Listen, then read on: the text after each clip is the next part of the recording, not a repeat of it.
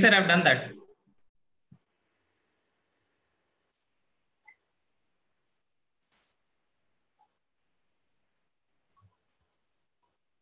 Just a tip, anybody wants to unmute in between, press the space button and you can unmute and speak. I love the fact that on my shirt there's a donkey and on Sachin's a Ferrari.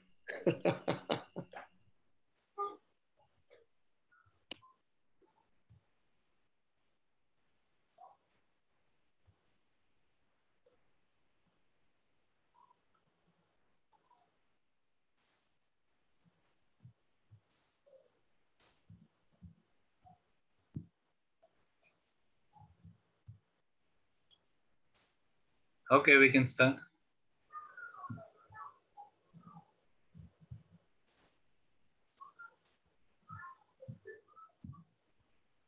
We can start, Sachin sir. Parag goes in first. Parag has to unmute him. He's muted. Parag, unmute your speaker. So, good evening, everybody. Welcome to the first webinar hosted by the Pune Knee course. I welcome all the panelists as well as all the viewers who have tuned in today. We are faced with a very unprecedented situation, and it's really a difficult time. Just the government of Maharashtra has announced the extension of the lockdown by 2 weeks, and we are locked down till 29. So let's hope that helps. So what do we do in the meantime? So Sachin, Tapasvi thought that we should do this Pune Knee course webinar, and here we are. We are very happy to have a very rich faculty today, and we are very happy to have Andy William with us, who has joined us all the way from London. Everybody knows Andy William, and he's going to be the star faculty today. And we have a webinar which is going to be on all you need to know about ACL surgery. So we have 4 talks. But the first one is on why are ACL reconstruction failing by Dinshaw. Then we have a talk on how do I avoid 2-stage procedures in revision ACL reconstruction by Dr. Andy Williams. Then we have Sachin speaking on infection in ACL surgery.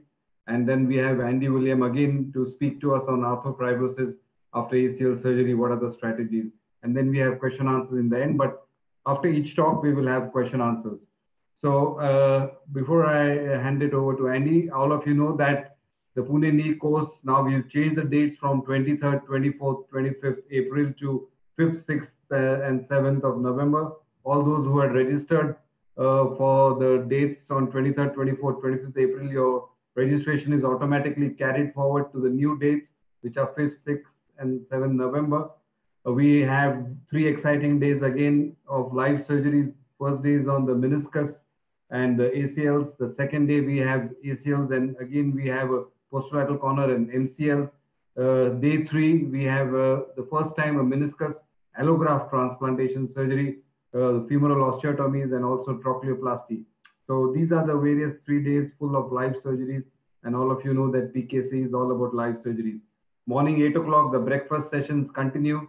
We have how to perform an ideal PCL reconstruction, how to evaluate PF instability, how to evaluate posterolateral corners, how to evaluate medial side instability, and also how effectively to use osteotomy in your practice.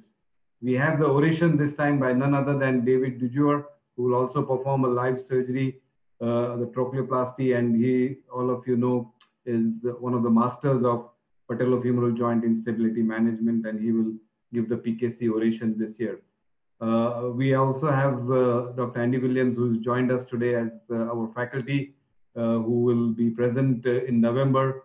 And all of you know that he has many publications. He's a leading knee surgeon in Europe. And the most important thing, what I feel, is that he's the Gray's Anatomy lead editor. And all of us have read Gray's Anatomy when we were in our first year MBBS, and he's the lead editor for that today. So welcome, William.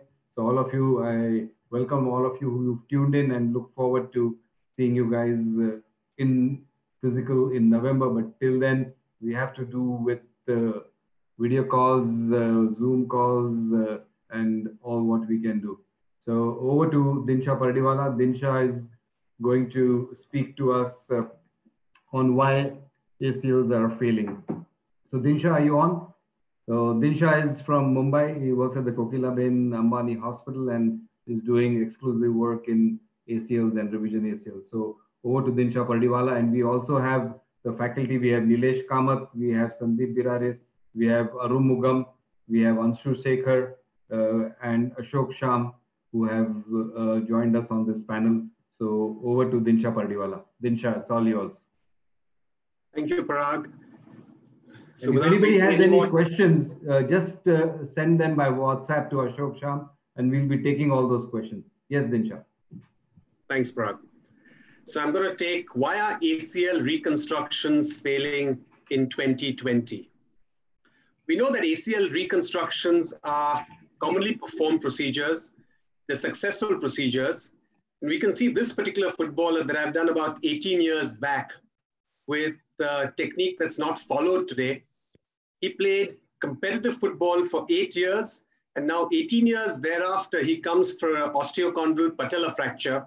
His ACL looks good, revascularized, and many of these patients do well.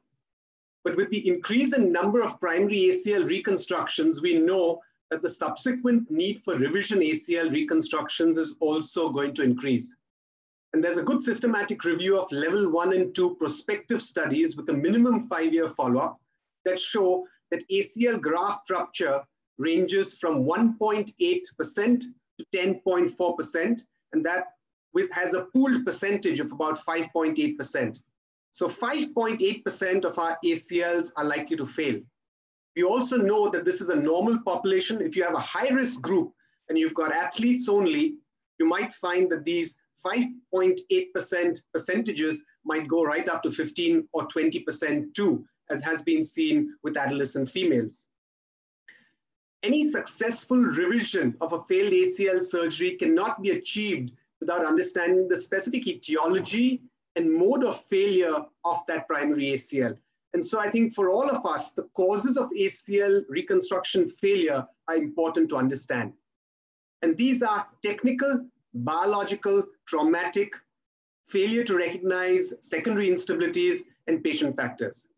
And the most common cause that we at least see are technical reasons. So the first surgery had some problem that went wrong.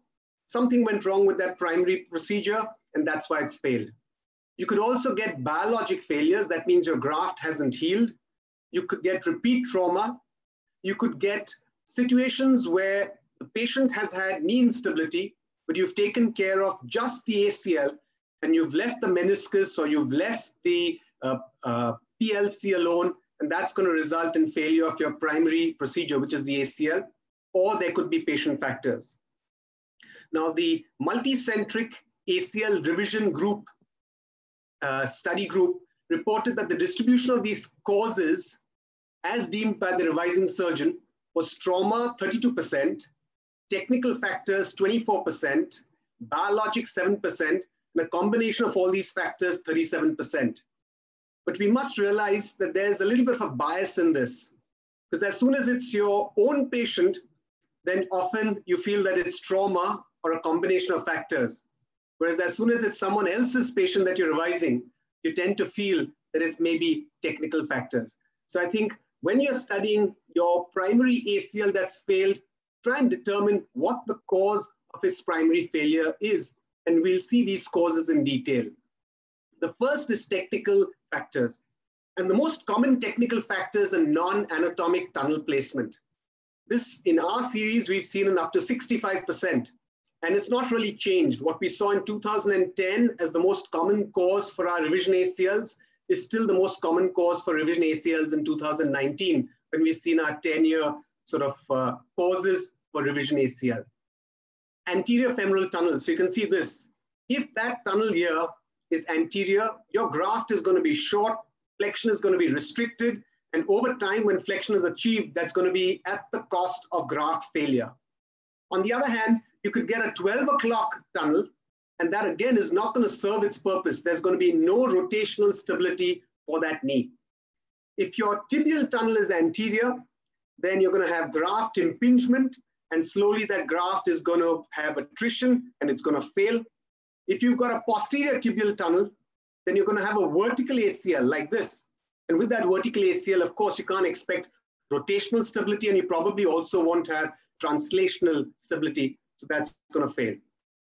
Now, most people feel, yeah, all of these are old X-rays. What's really happening now? Is it changing now? No. As more and more surgeons keep doing ACL reconstructions, there's going to be a learning curve. And I think in that learning curve, the most important part is where does your femoral insertion sit, and can you get that anatomically?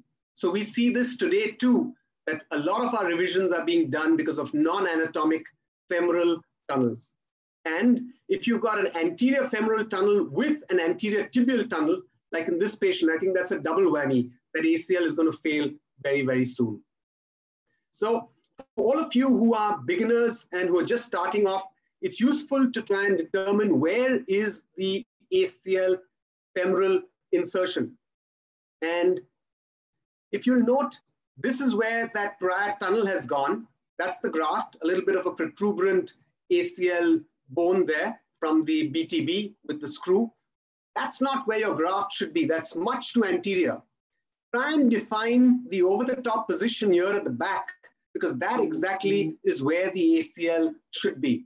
If it's an acute patient, you can actually see that footprint there and try and make sure that your ACL sockets are within the footprint, both on the femoral and on the tibial side. The next cause in technical is insufficient graft material. So if you're doing a patient's ACL and you find that that quadruple semi-T is insufficient, please think of adding a gracilis to it. There are many studies that show you that the mean load to failure is relative to the diameter. And as we increase our diameter from 7 to 9, you will have a significant increase in your mean load to failure. More importantly, sometimes we feel, how much of a difference does it make when we make our 7 mm to an 8 mm or our 7 mm to a 9 mm? Well, it makes a significant difference. As you can see here, as soon as we move from a 7 to 9, the cross-sectional area is significantly more, almost 62% more, and the increase in strength also is about 35% more. So I think that you should, at least when you're using a hamstring tendon, have a graft that's at least 8 mm in your standard patient. And if it's a larger patient, it should be a 9 or a 9.5 or sometimes even a 10. Inadequate notchplasty. So sometimes you'll note that some patients have a congenitally narrow notch, a stenotic notch. And if you don't identify that and you don't do a notchplasty, your secondary impingement because of that narrow notch is likely to cause attrition on your graft, and your graft is likely to fail. So identify the notch and do a notchplasty in the indicated scenarios. And of course, tensioning and graft fixation.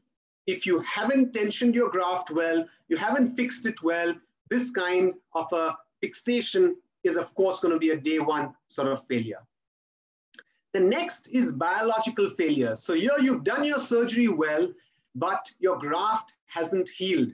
And of course, we saw this very commonly 15 and 18 years back when the Lars ligament was popular. But we see this nowadays when we've started using allografts since the last 9 years now.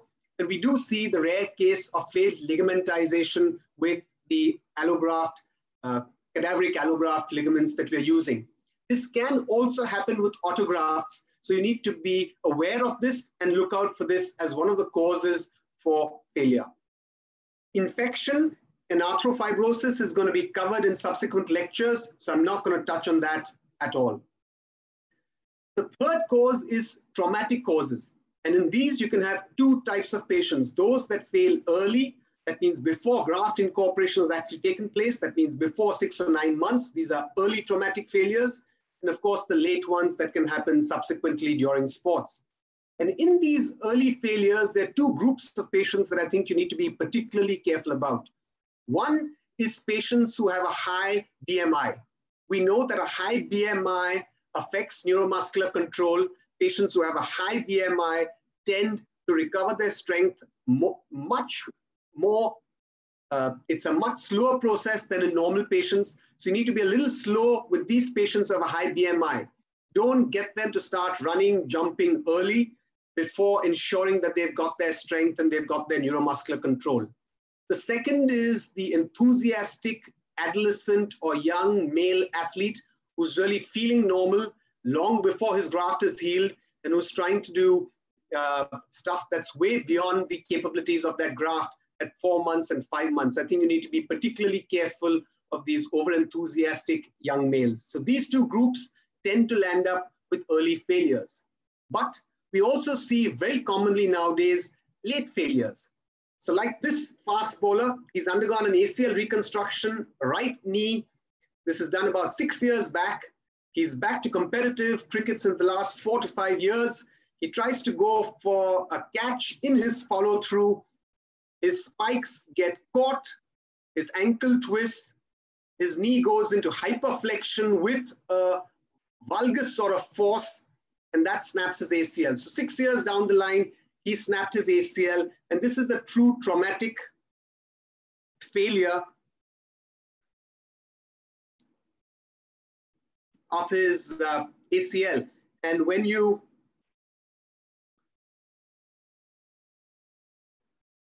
see this,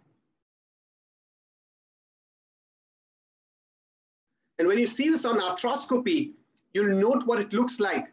So this is a patient whose ACL has healed.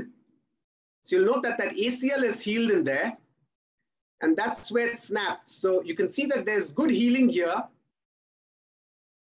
but that's a complete tear of that ACL. And so you may actually find true traumatic failures too, and these two tend to happen. And as per the Mars study, they happen in at least 39% of patients today in this era. Another common cause of failure that we've seen in our series is failure by the primary surgeon not to recognize secondary instability. And there are multiple causes for that. It could be skeletal malalignment, it could be meniscal loss, it could be a varus or a valgus instability, or it could be an anterolateral rotatory instability that's not being recognized. So like this patient, he's undergone 2 ACLs. The first was probably a transtibial, the second was probably a transportal, and he's still got a significant pivot shift and now can voluntarily shift and do a pivot shift too. A patient like this, if you don't recognize the anterolateral instability there and don't think of an extraarticular procedure for him, like maybe an LET or an ALL, then this is likely to fail for the 3rd time too. Varus and valgus instabilities, make sure that you identify whether the patient had a PLC or a posteromedial corner complex tear along with that ACL. And if that was missed, that ACL, which has been reconstructed, is going to fail. Excessive stresses are going to be put onto that graft because of inadequate capsular ligaments. And when that fails, again, if you don't identify this and don't take care of this, you would have your revision failing too. So identify other ligament instabilities. Skeletal malalignment too needs to be identified. We know that varus malalignment puts excessive stresses on your ACL. And so if you haven't identified varus malalignment and you do just an ACL reconstruction, it's highly likely that over time, there's going to be a slow failure of that ACL. And he's going to come back to you with instability, with a varus malalignment. And in these scenarios, it's going to be not just your revision ACL. You must think of doing proximal tibial osteotomy. And you may add a decrease of your slope at the same time, take care of that ACL insufficiency. Meniscus deficiency, again, in our series, we've seen that this is one of the major causes for recurrent instability. We need to recognize that the meniscus is a secondary stabilizer for the ACL. So normally, you don't have an ACL, your meniscus there is your secondary stabilizer. That's going to be taking all that load, and over time, you'll land up with either a root tear or a ramp lesion or a longitudinal tear peripherally. And we know from many studies that if you've got a tear of just the ACL, you're likely to have an anterior translation of about 10 mm. But as soon as you've got a very significant anterior translation or you've got a pivot shift, you have to suspect that it's not just the ACL. Your ACL is gone and probably one of the menisci, most likely the lateral meniscus is insufficient. And if you don't take care of that insufficient lateral meniscus, then I think that you're likely to land up with failure again. So take this patient that we've revised. This is the revision ACL. His MRI prior to his primary ACL showed the meniscus tear, but for whatever reason, that surgeon opted not to repair it. You can see that that's an unstable meniscus, and this patient's come to us 9 months after surgery with a failed primary ACL. I think that if you don't take care of these secondary stabilizers like the menisci, it's going to be putting a lot of excessive, unnecessary stresses on your ACL, and that ACL is likely to fail. So identify meniscus tears, especially root and ramp lesions, and repair these too during the revision. And if you have a patient who's undergone a total medial meniscectomy, when you're doing a revision, think of a meniscus transplant, because if you don't have your entire meniscus on that medial side is gone, then doing just that revision is not going to give him stability. It's going to have to be an ACL reconstruction with a transplant. And finally, excessive posterior tibial slope. We know that there are numerous biomechanical and cadaveric studies today that suggest that an increased posterior tibial slope results in increased forces on not only the native ACL, but also an ACL graft. So I'm not suggesting that if your patient has an increased tibial slope in the primary situation, think of doing an ACL slope correction with your ACL reconstruction. But if you get a patient whose ACL reconstruction has failed and you find that he has an increased tibial slope, please look for it, identify it, and do discuss with your patient that you probably require a slope correction, because otherwise your revision ACL is also likely to fail. So like in this patient who had a varus with an increased tibial slope, we've had to go ahead and do a slope correction with a medial opening wedge osteotomy. And finally, the patient factors. So we know that there's some high-risk patients: obesity, hyperlaxity with genu valgum, patients who have poor neuromuscular control. These are all causes for reconstruction failure. And there are numerous studies which show us now that amongst the intrinsic factors, there are anatomic factors, and of this, I think BMI and hyperlaxity are the most important. So these are risk factors for non-contact injuries of the ACL. And I think in India, this is particularly important because we know that 73% of urban Indians are overweight.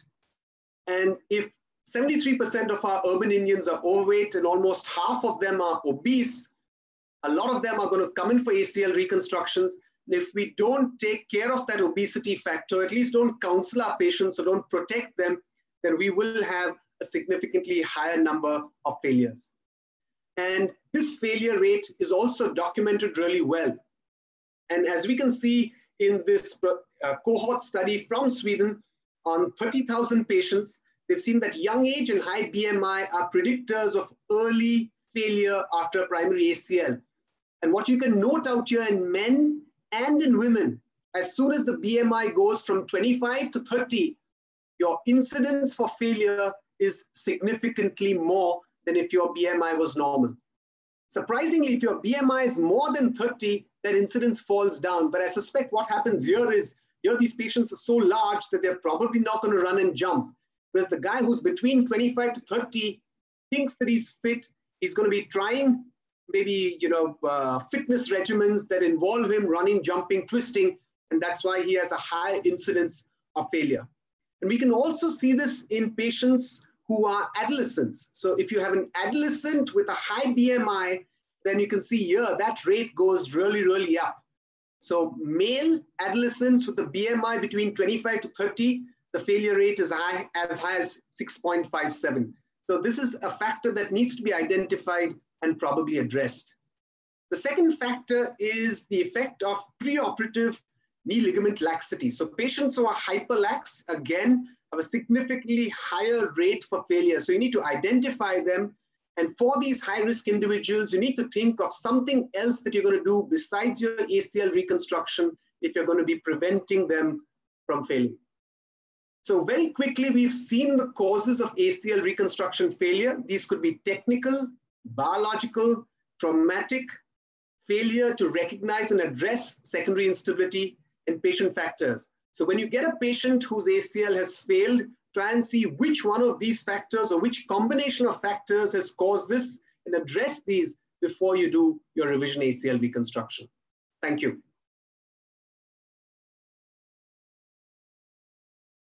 Thank you, Dinshaw. That was excellent. Parag, any questions from the attendees? Yes, there have been some questions which have come to me. So Yeah. one of the questions is, Dinshaw spoke about the graft size. So what is the minimum size of the graft you should have when you do a primary ACL reconstruction? So I think it depends on two factors. One is the size of the patient itself. So you can't have one size fits all. So you could have a very small, short lady, and for her, maybe a 7.5 is going to be adequate. But I wouldn't want to go to a 7. It would be a 7.5 or an 8. But if you've got a larger patient, you've got a patient who's going to be going back to sports, and you're doing your typical ACL reconstruction without any remnant preservation, I think you should be looking at an 8.5, a 9, or maybe even a 9.5. okay. Okay, Andy, a question for you. What should be the minimum graft size for a revision ACL? Well, I'll cover that in my talk. Perfect. Okay. It all depends. You can get too big. You can be too small. Okay. Parag, any more questions? Yeah, there are two more questions. Dinshaw, you spoke about ligamentization. So the question is, how does the post-op protocol and what should be the post-op protocol so as to not damage the graft before it ligamentizes? So what's the correlation? So that's the question for you. I think the whole rehab, I mean, that's a topic on itself. So your whole rehab, especially in the initial phases, is being done so that you regain your strength, you regain your range, you regain your neuromuscular control without putting excessive stresses onto that ACL. There's a lot of talk now on dynamic ACL bracing to ensure that you can do that without putting too many stresses on the graft too. But you certainly don't want your patients twisting, turning, and doing uncontrolled sort of activities before 8 to 9 months. For 8 to 9 months. Yeah. Okay. Anything that they should not do in the first 8 weeks? A lot of things that they shouldn't be doing in the first 8 weeks. Yeah. So anything related to weight bearing? No, I think weight bearing, there's no problem at all. So if it's an isolated ACL reconstruction, you can allow them weight bearing immediately. Weight bearing is not the problem.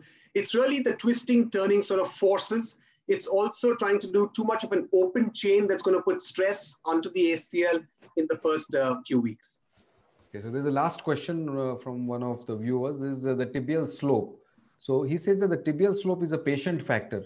So it cannot be like a secondary factor. So if the slope can vary from 4 degrees to 11 degrees, the native slope. So if you see on your pre-op x-rays that the slope is quite high, so how does that impact your primary ACL?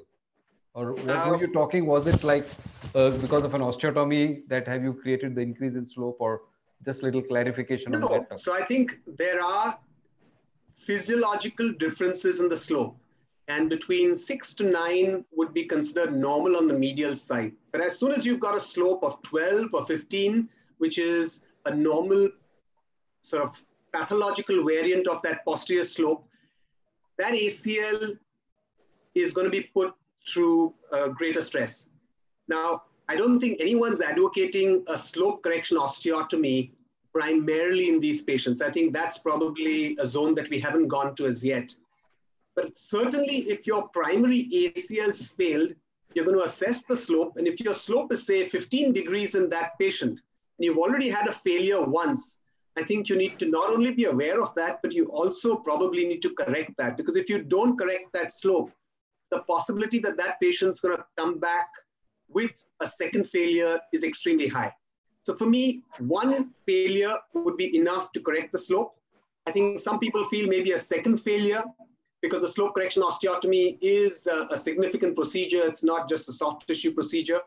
But certainly you need to identify what that slope is and identify whether this patient falls into the high-risk group or not. Okay, great. So those are the only 3 questions we had. The last one was from Dr. Mendranath from Varanasi. Okay. Parag, can I ask one question? Sure, Arup. Dinshaw, very elaborate, nice talk. But as you know, even the graft size also is all patient factor. Sometimes the graft is not adequate as to your expectation.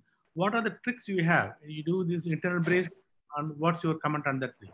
Okay, so I think graft is, it's of course a patient factor, but there are many things that you can do. So for instance, say you've taken your semi-T and your quadruple semi-T turns out to be 7 mm.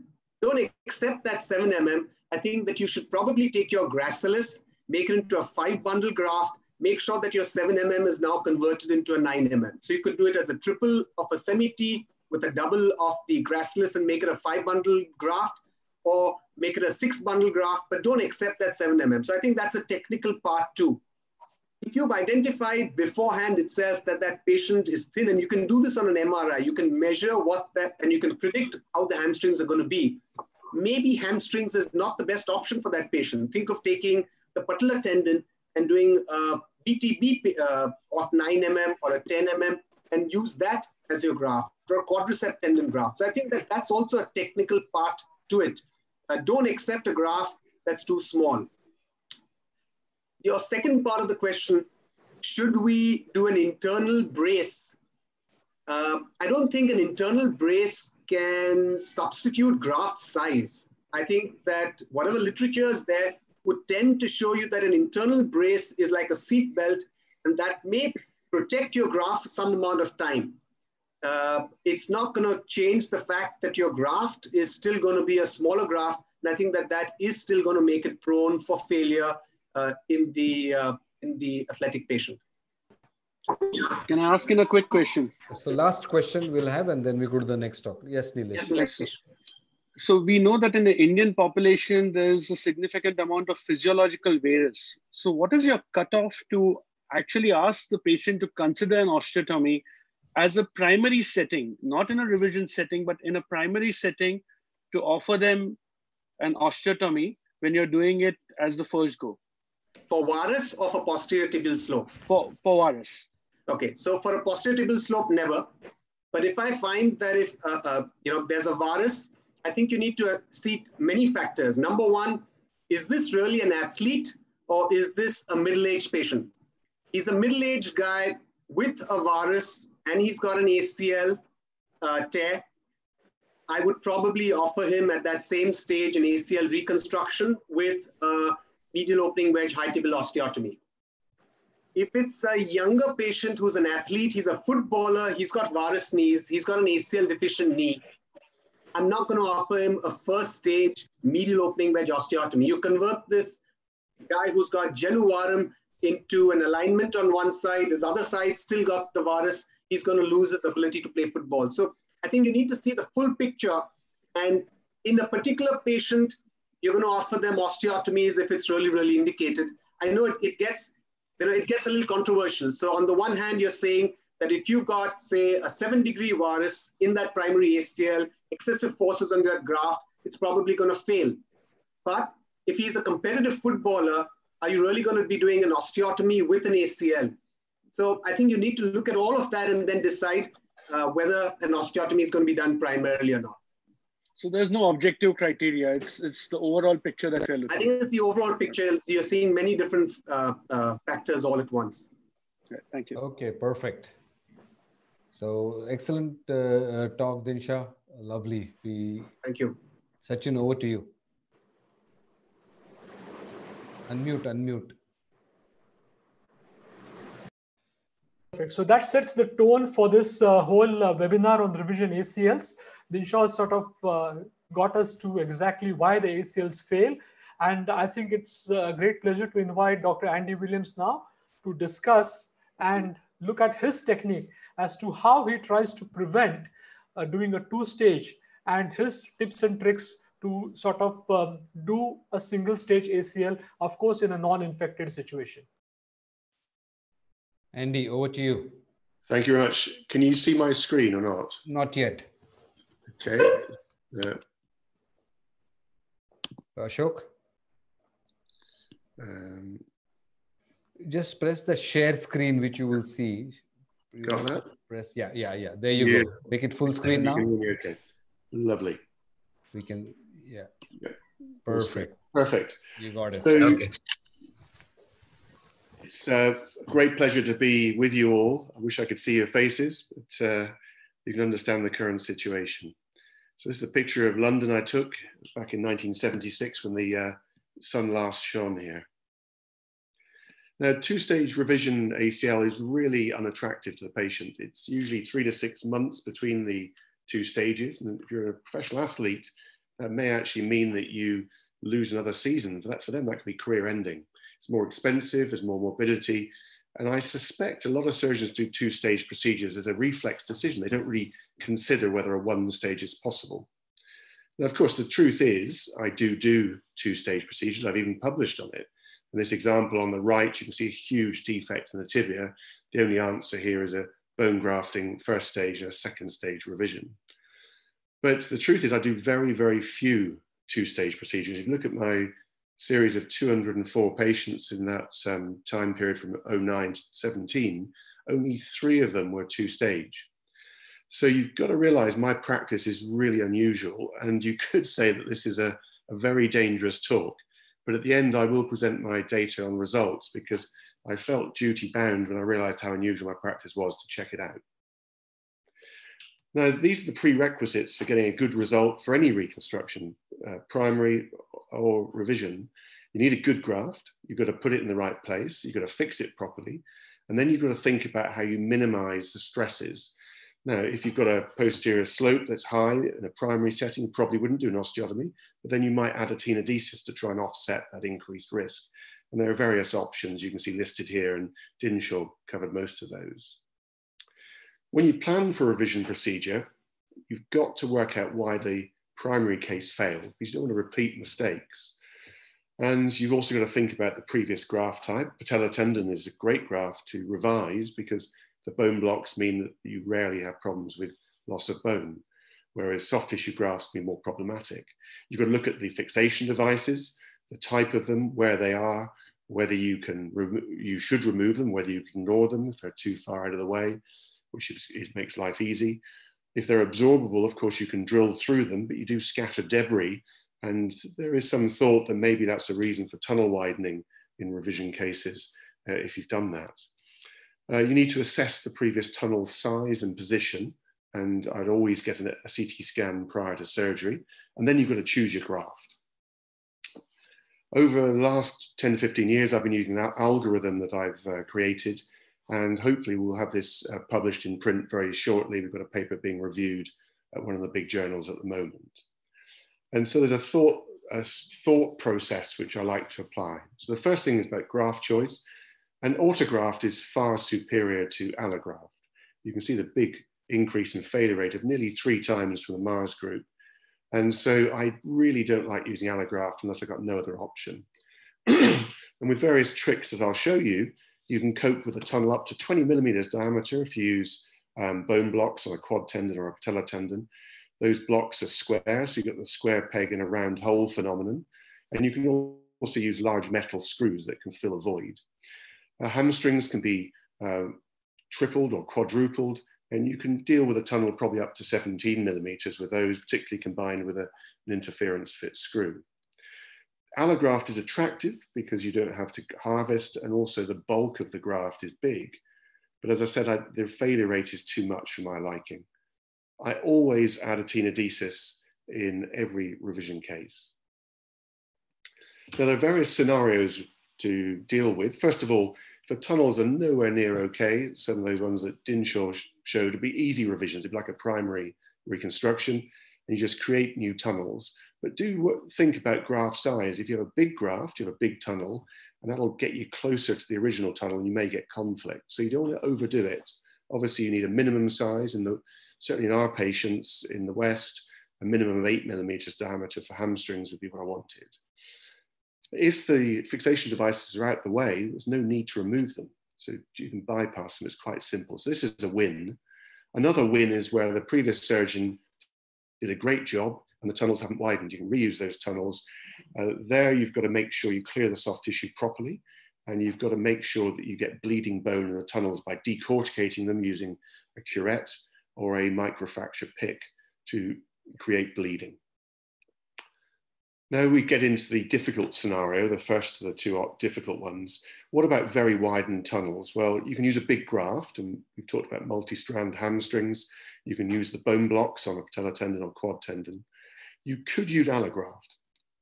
The only downside of a very big graft is the risk of impingement in the notch, and so notchplasty becomes regularly required for this.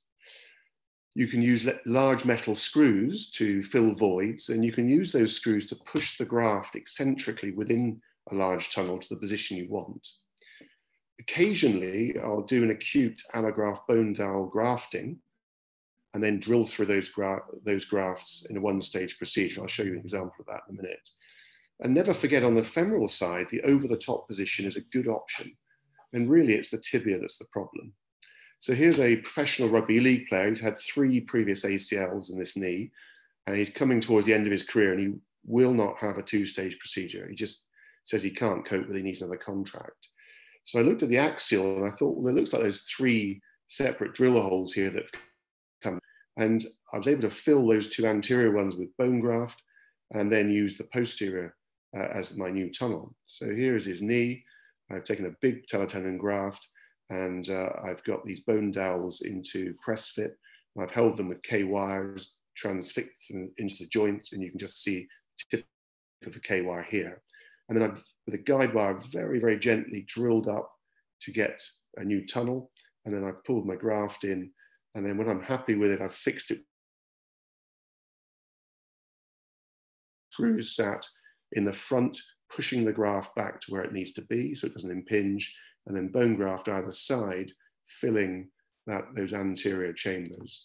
And so if you're really rigorous with your surgical technique, you can get great results. This guy played at 9 months post-surgery, so it saved his career and he got a new contract. What about this option? Because this is also problematic. If the tunnels are good, but they're just not right, what are you going to do? Well, one option is to use the same tunnel, but deliberately move the center of that tunnel by reaming eccentrically. Now, the price of that, of course, is an increased tunnel diameter, but you can fill that space with a large graft or a metal screw, pushing it where you want it.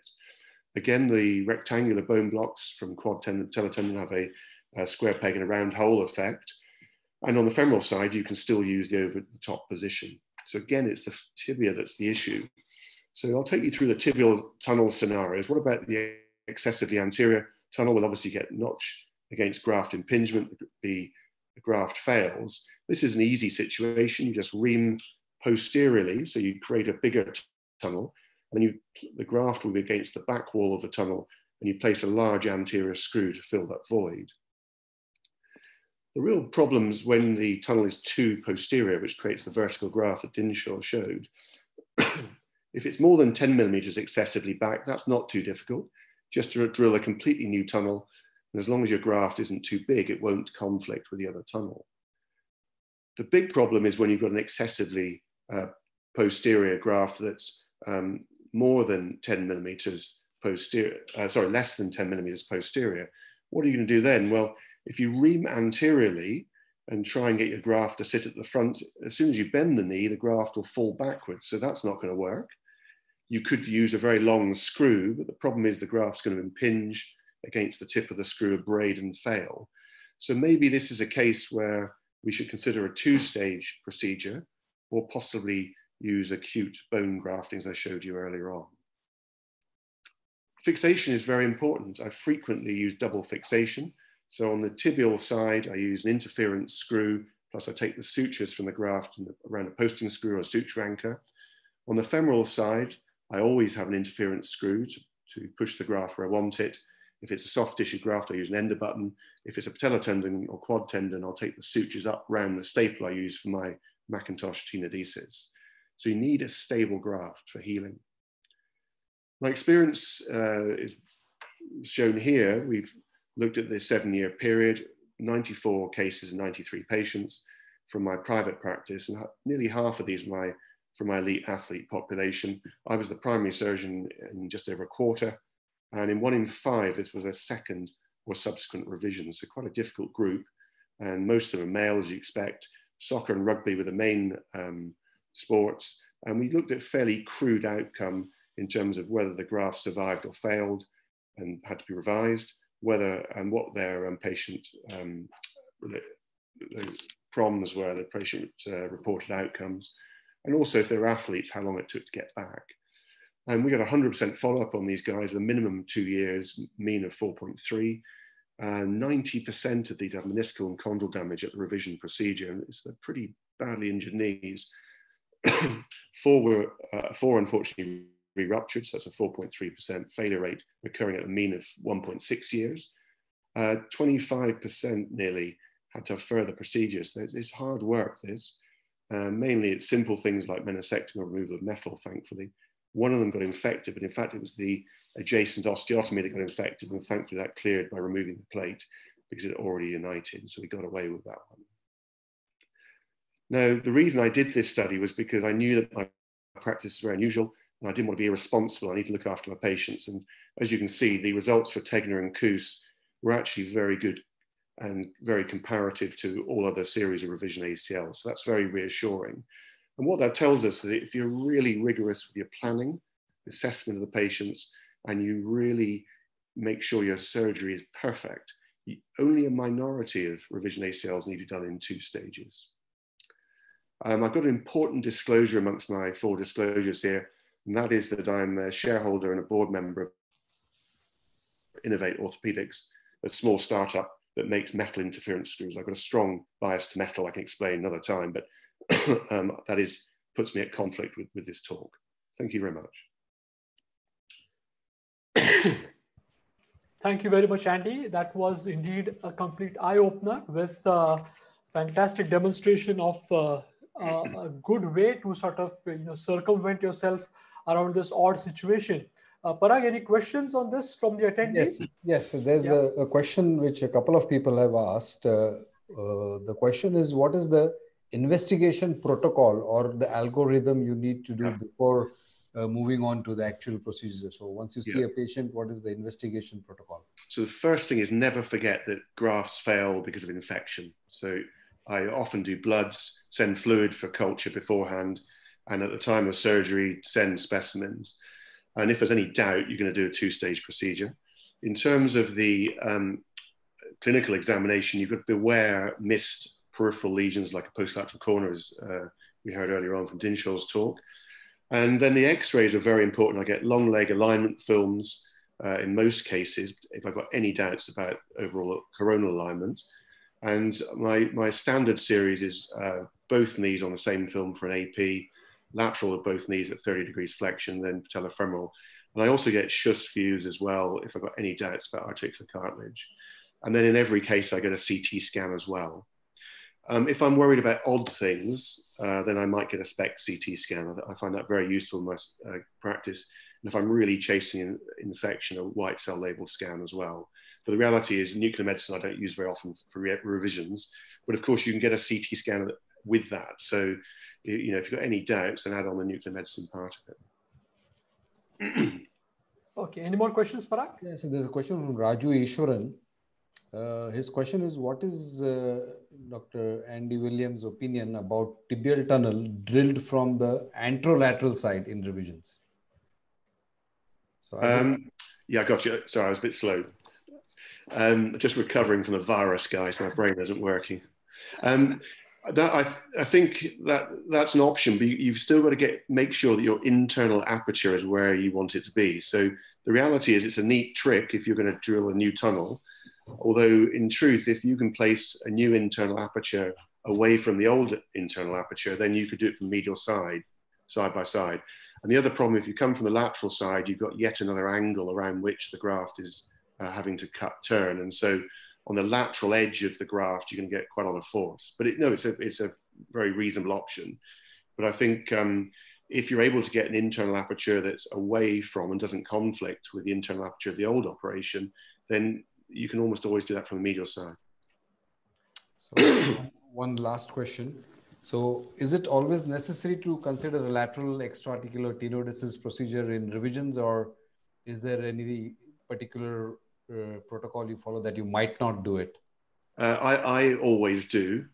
As you know, I'm quite a big proponent of lateral extraarticular tenodesis. I don't believe in ALL, full stop. And I don't believe there's a great downside if the surgery is done properly. Now, it does add to the surgery and it slows the recovery a little bit, but in our data from over 100 patients of mine, we've not seen any loss of range of movement, and we've seen a significant improvement in positive pivot shift. I'll Get Good's group, the stability trial, last summer won the Donahue Award at the AOSSM, and has it been published recently in American Journal of Sports Medicine, showed a significant reduction in rupture rates. Now, there's a lot of debate about this concept of over-constraint, and people are a bit naughty and abuse that word without really explaining what they mean. Because as soon as you hear that word, you're thinking osteoarthritis. Do they mean you lose range of movement? Do they mean that you lose a couple degrees of terminal internal rotation? Well, I don't think those things matter. Do they mean that you're fixed in external rotation, you've got a contraction? Well, that's probably a bad thing. And we've shown in the laboratory that if you do fix the foot out, the tibia out, sure, that's bad, you increase contact pressures. But if you do the surgery properly and use it as a check rein, then rather like an MPFL, then we didn't see any increased contact pressures in our studies. And we've got to follow these patients up. But a biggest driver of osteoarthritis and ACL surgery is instability. So if you get rid of instability, you're a long way towards preventing OA. So I'm very cool about tenodesis done properly, but you have to do it properly. Dinshaw, you wanted to ask a question? Andy, you have a preference for the metallic screws over the bioabsorbable screws. So could you tell us the reason for that? Is that only in revisions, or is that primaries and revisions? And what's the reason? It's safe, you know where it is. The only trouble with metal is having to remove it for revision surgery. But if you do a primary thinking about revision, there's probably something wrong with your mindset. The truth is, you can drill titanium screws. Mark Miller's published on this. Titanium is soft and drill's made of stainless steel. So if you're really in trouble, you can drill through, but you've got to then work hard to get rid of the metal debris. But obviously I've now got a bias because I've designed a screw and we sell this screw. So you must realize I have bias, but bioabsorbables rarely do what they're meant to do. Patients love the idea of bioabsorbable becoming bone. It just doesn't happen. It leaves a void full of soft tissue. Some patients react to them. They get tunnel widening and cysts. They're really expensive. They often have a matte surface, so as you put the screw in, it spins the graft. They're brittle and break. You know, there's many reasons why I don't like it. I think PEEK is a very reasonable alternative, but it's pretty expensive. And obviously it's got the advantage of you can certainly drill through PEEK a lot easier. So maybe PEEK is the answer, but I've got a strong preference for metal because I think it's safe. We know what we got. Yeah, Andy, there's a question from Dr. Chirag from Bangalore here. The question says is that, do we have any data on the failure rates of an extra-articular tenodesis for the primary situation and in a revision situation? So does an extra-articular tenodesis fail? And if so, what percentage? Yeah, so I can't tell you the percentage. I didn't look at the literature before, so sorry, I can't tell you, but it's out there. I'll Get Good study is probably the best study. It's a multi-center trial, large number of patients. They only did a tenodesis in patients who were high risk, i.e. big pivot shift, etc. And they were young patients. So they're the ones you can tell a difference in. And they had a really significant reduction in re-rupture rates of their intra-articular graft. But when I've had a failure, a re-rupture of the intra-articular graft, I will revise my tenodesis. And where you've taken that strip of tissue, it's filled in and you can re-harvest. Okay. So if the pivot shift has occurred, and you see that from the bone bruising, that must mean that as well as the intra-articular graft failing, the extra-articular must have allowed that abnormal movement to occur. So I assume that means it's failed. I hope that answers the question. Yeah.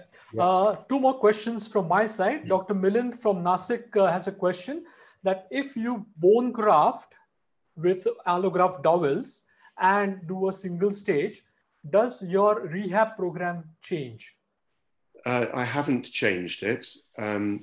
You basically are effectively achieving everything you would in a good primary reconstruction, but you just have to work hard and make sure. So I really want to absolutely rock solid fixation, or use double fixation on the tibial side.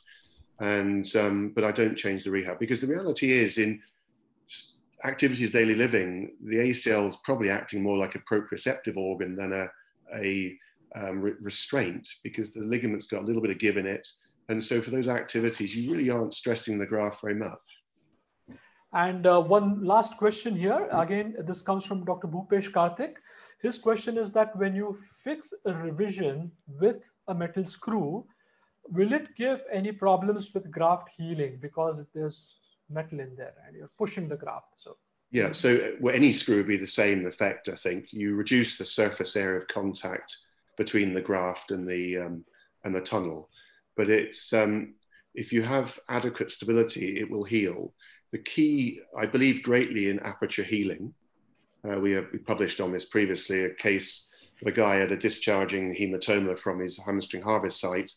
And at 6 weeks, it was still discharging.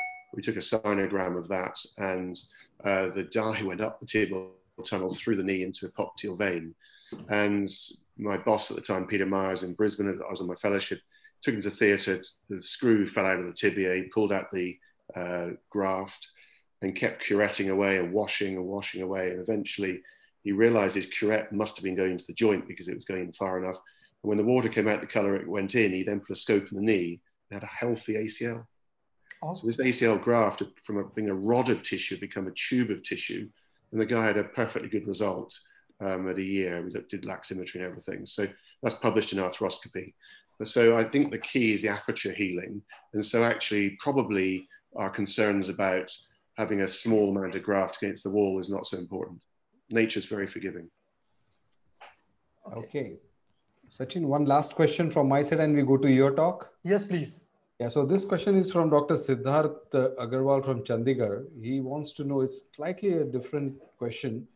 Is there any way to predict hamstring diameter thickness and the length pre-operatively? Before you start the surgery, can you predict it by ways? I can't. And I've got better at getting bigger tendons because I'm much better at harvesting without soft tissue peeling off the tendon. But there are some studies with ultrasound pre-op and I think MRI pre-op, but I don't know the answer to the question. But my grafts now are bigger than they used to be, and that's because I actually triple routinely. So I have 6-strand hamstring ACLs, it's my routine. I do more notchplasties as a result, but they're bigger grafts. And if I'm worried about graft size, particularly in small women, I'll go for a patella tendon graft. And some of these, even the patella tendon grafts have to be small, but it is the best graft. You've got bone block at each end, heals rapidly. You've got natural attachment of soft tissue to bone. And I can remember a little Nepalese female registrar at the hospital I did, ended up, we only got a 6mm graft, patella tendon, but it worked just fine. So if you're going to have a small graft, choose something other than hamstring. Okay, I think let's move on. There are a lot of questions regarding infection, Sachin, which have come to me. So I think your talk is coming up at the right time. And we have now Sachin Tapasvi speak to us on infection in ACL surgery, right from prevention up to treatment. Over to you, Sachin. Yeah, thank you, Parag. And infection probably seems to be the most dreaded of our problems. And the incidence, fortunately, if you look at situations when you're doing just a simple arthroscopy, luckily is somewhere between 0.03 to 0.3%. And the variation in these can be from very simple superficial skin infections to even deep-seated septic arthritis. Unfortunately, when we look at the same situation after ligament or implant surgery, this will definitely rise to almost about 1%. And if we don't treat them in time, you're going to have problems of movement as well as problems with chondral damage and arthritis.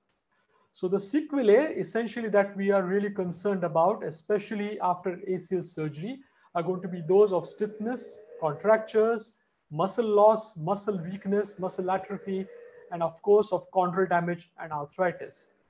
So the main causes why you would get an infection after an ACL reconstruction would be if that particular sort of individual, say he's a sportsman, he's had a steroid shot, just to try and take him through the season, and then someone goes in and does a surgery on him just after the season, or if there's improper sterilization, the OR environment is not that clean, if you've got skin lesions, and if you have supracutaneous sutures, all of them are very important causes.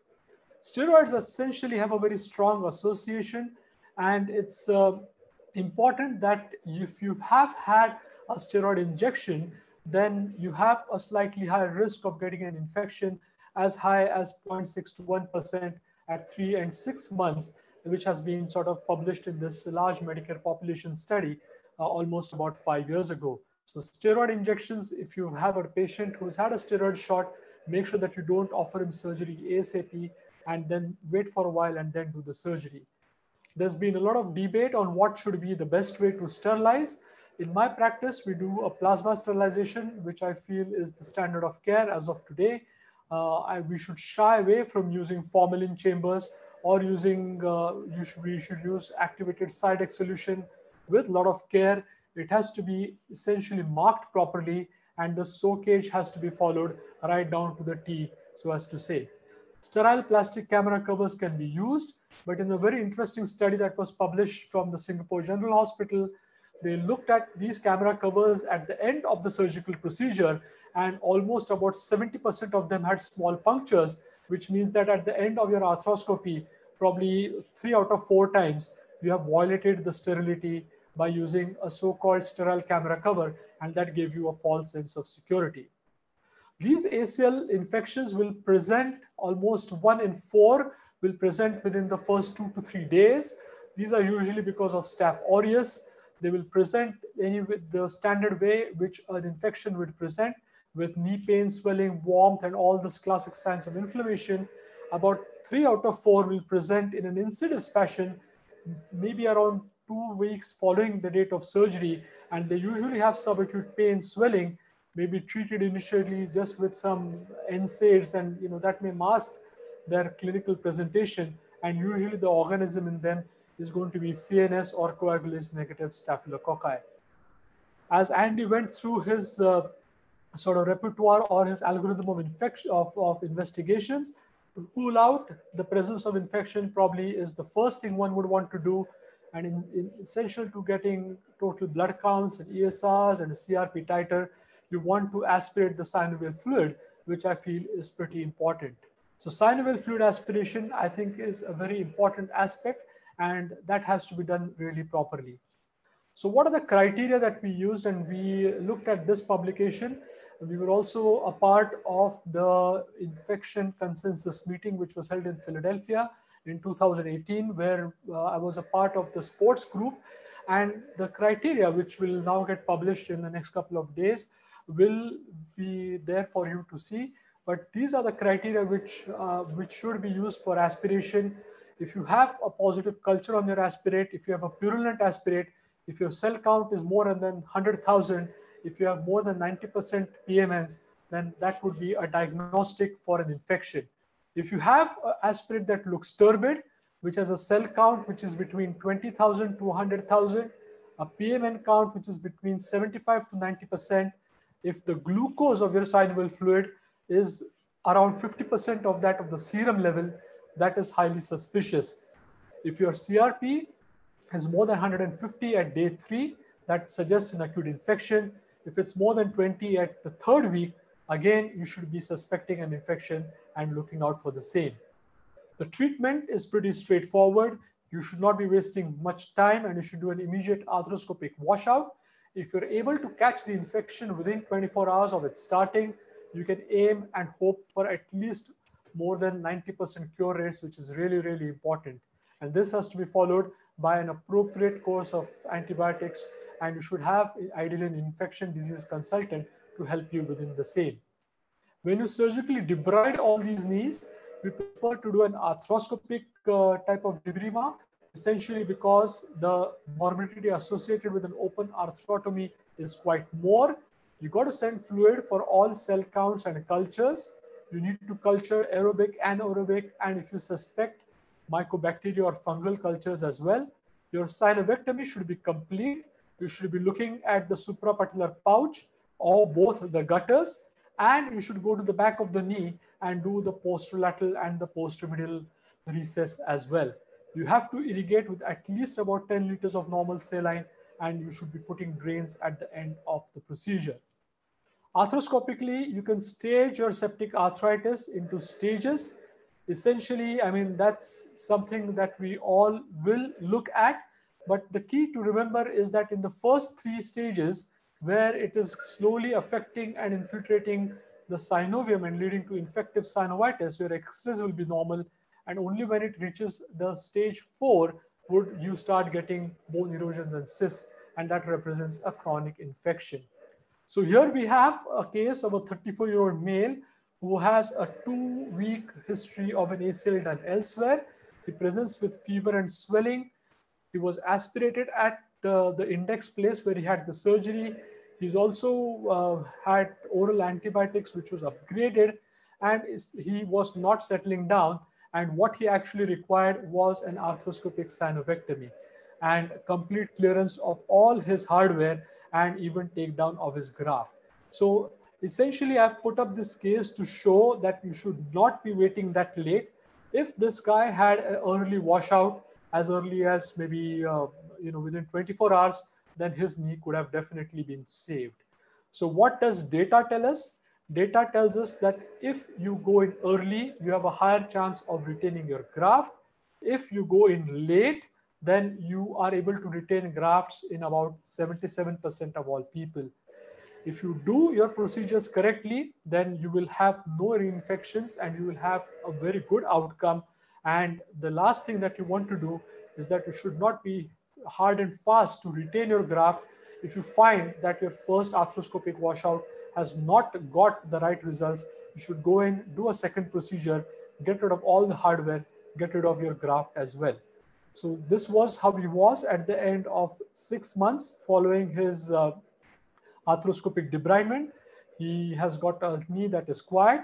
He's got a lax knee because I've got rid of all his hardware and his graft as well.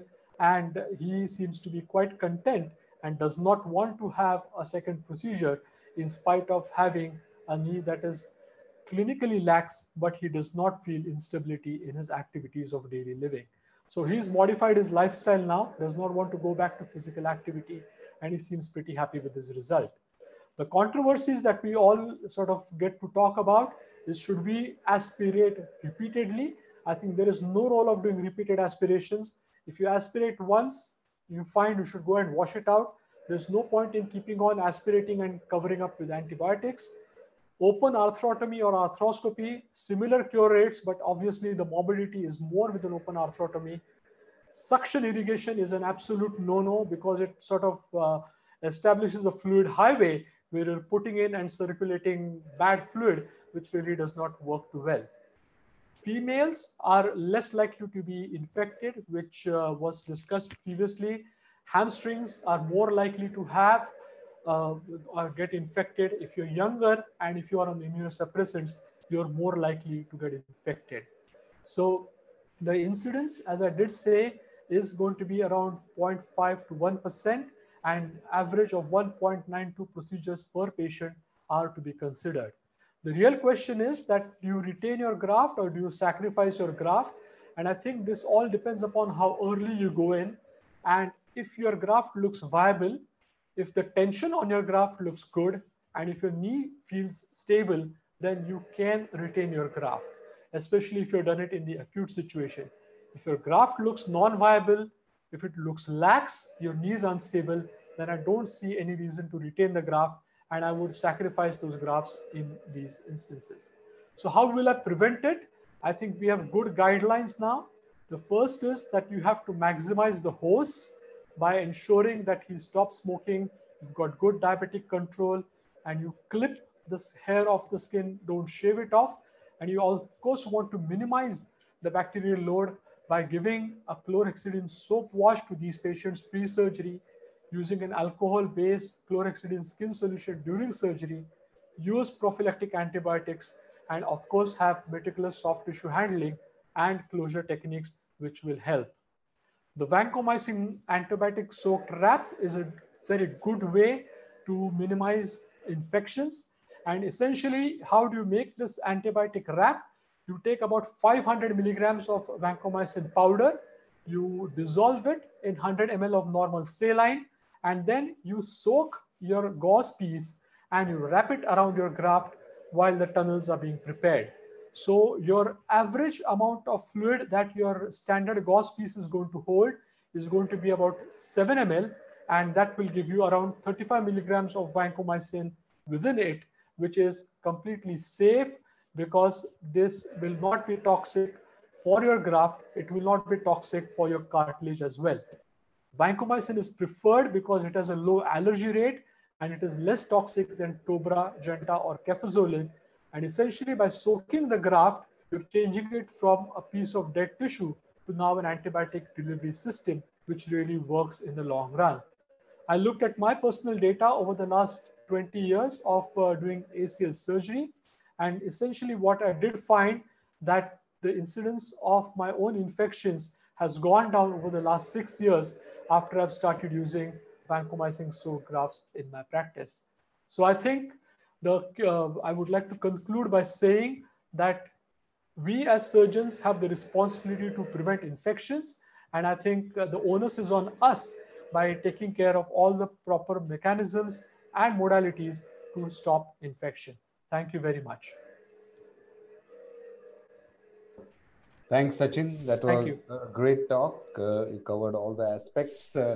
Should we go to straight to the questions? Any of the panelists want to make any comments or any questions? Andy, yeah, you have to unmute yourself first.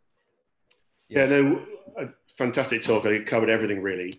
The one thing I would say is that in terms of coagulase negative staph, it's a much, much more difficult scenario. Not only do they present less ill, they rarely have pain, they just have big swelling usually. They may have had a few swells,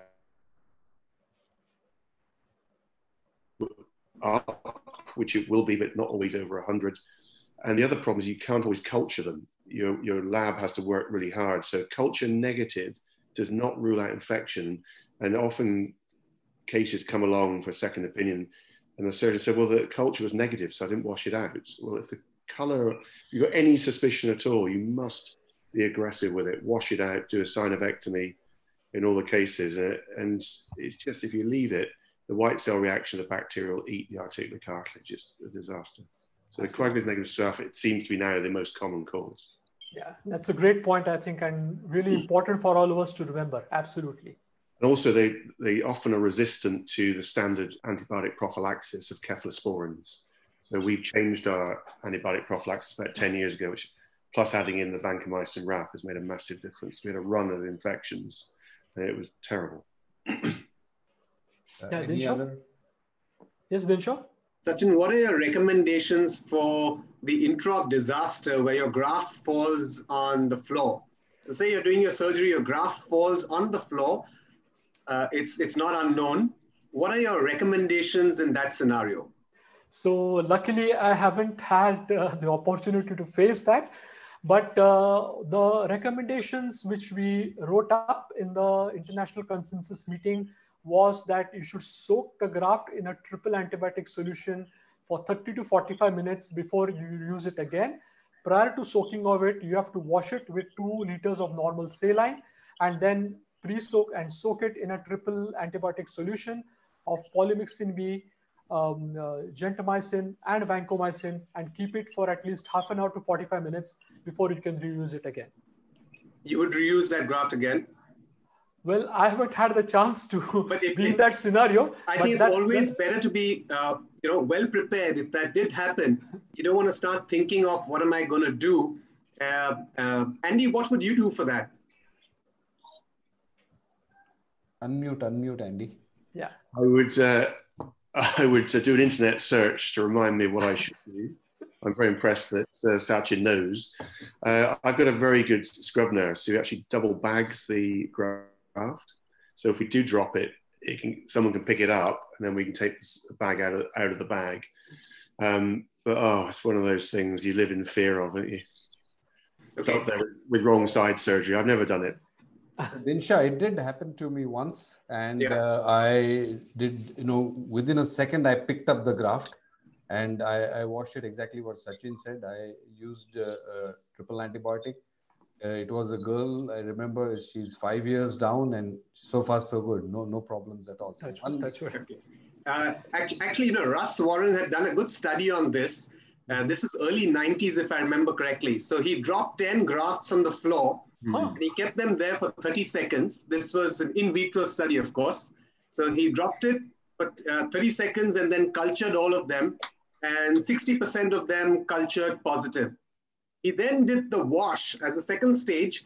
He did different solutions and he washed all of those grafts and then cultured it. And 30% of those grafts still came positive for culture. So I think it's a little dicey. If your graft falls down, I would say change your graft. Go to something else. Go to something else. Don't use that graft again. Sure. Yeah, I think that's wise. Nilesh? Yeah. So for the sake of viewers, if you could quickly run across the panel and ask what's the routine prophylactic antibiotic that they use for ACL surgeries and how many doses? So I'll start off. It's cefuroxime, 1.5 grams an hour before induction, and then 2 more doses afterwards. Parag? Exactly 3 doses, and the patient goes home the next day. Arumagam? Yeah, same 3 doses. First dose on-call to the OR. And I had an experience of dropping graft once. And did the same thing what Sachin did, and it was almost 10 years ago. Lucky enough, no complication. Sandeep Biraris, what's your antibiotic prophylaxis? Like in case of graft dropping on the floor. No. Just antibiotic prophylaxis. Yeah, so antibiotic prophylaxis, I just give plain cefoperazone. One dose and, on the day of surgery, one at night, and one day next morning. Dinshaw, what's yours? The same. It's the same. Same. Anshu? Cefuroxime 3 doses. If penicillin sensitive, then vancomycin. Vancomycin. Andy, what's yours? As I said, there's quite a lot of resistance to cefuroxime from coagulase negative. Yeah.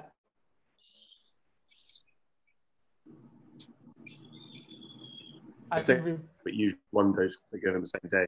Have you got me back? Yeah, we got you back now. Yeah. Great. Sorry about that. So 3 doses of cefuroxime, but we also add ticaplanin. We've done that for the last 10 years. Okay. Because the resistance, certainly in the UK, to cefuroxime. Okay, Andy, there's a question that's come up.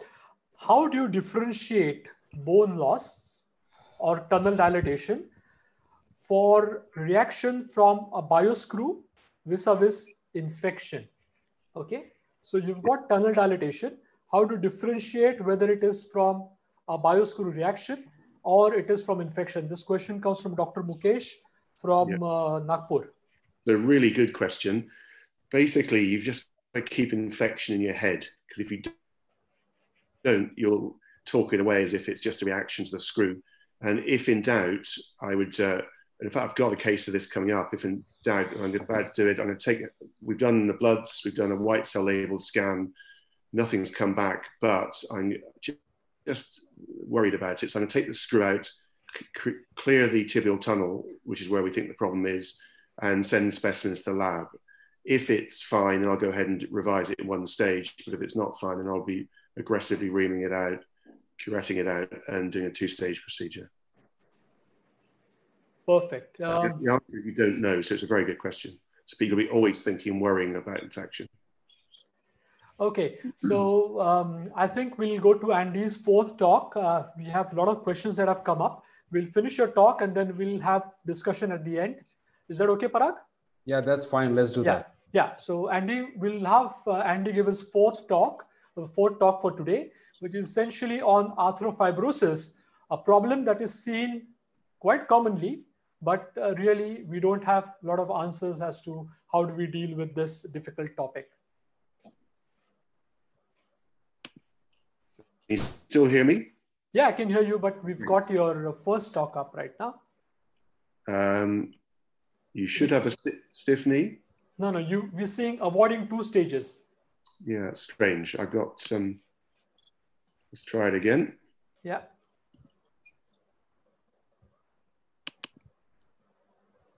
Yeah.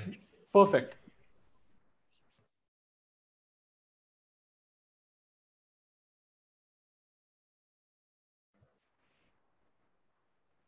Andy, have we lost you? Can you hear me? His net is a bit unstable. Yeah. We'll get it back. Yeah, now you're good, Andy. Yeah. Great. Okay. Yeah. So I don't like the word arthrofibrosis because I think it's far too frequently used, and it's often a damn good excuse for a surgeon who's got a bad result. The truth is that when people genuinely have arthrofibrosis, and they do, it does occur, but it's a global scarring of the whole joint. So all the is pretty uncommon. I think there are some patients who I probably have one of these every 2 years or so, and it tends to follow surgery that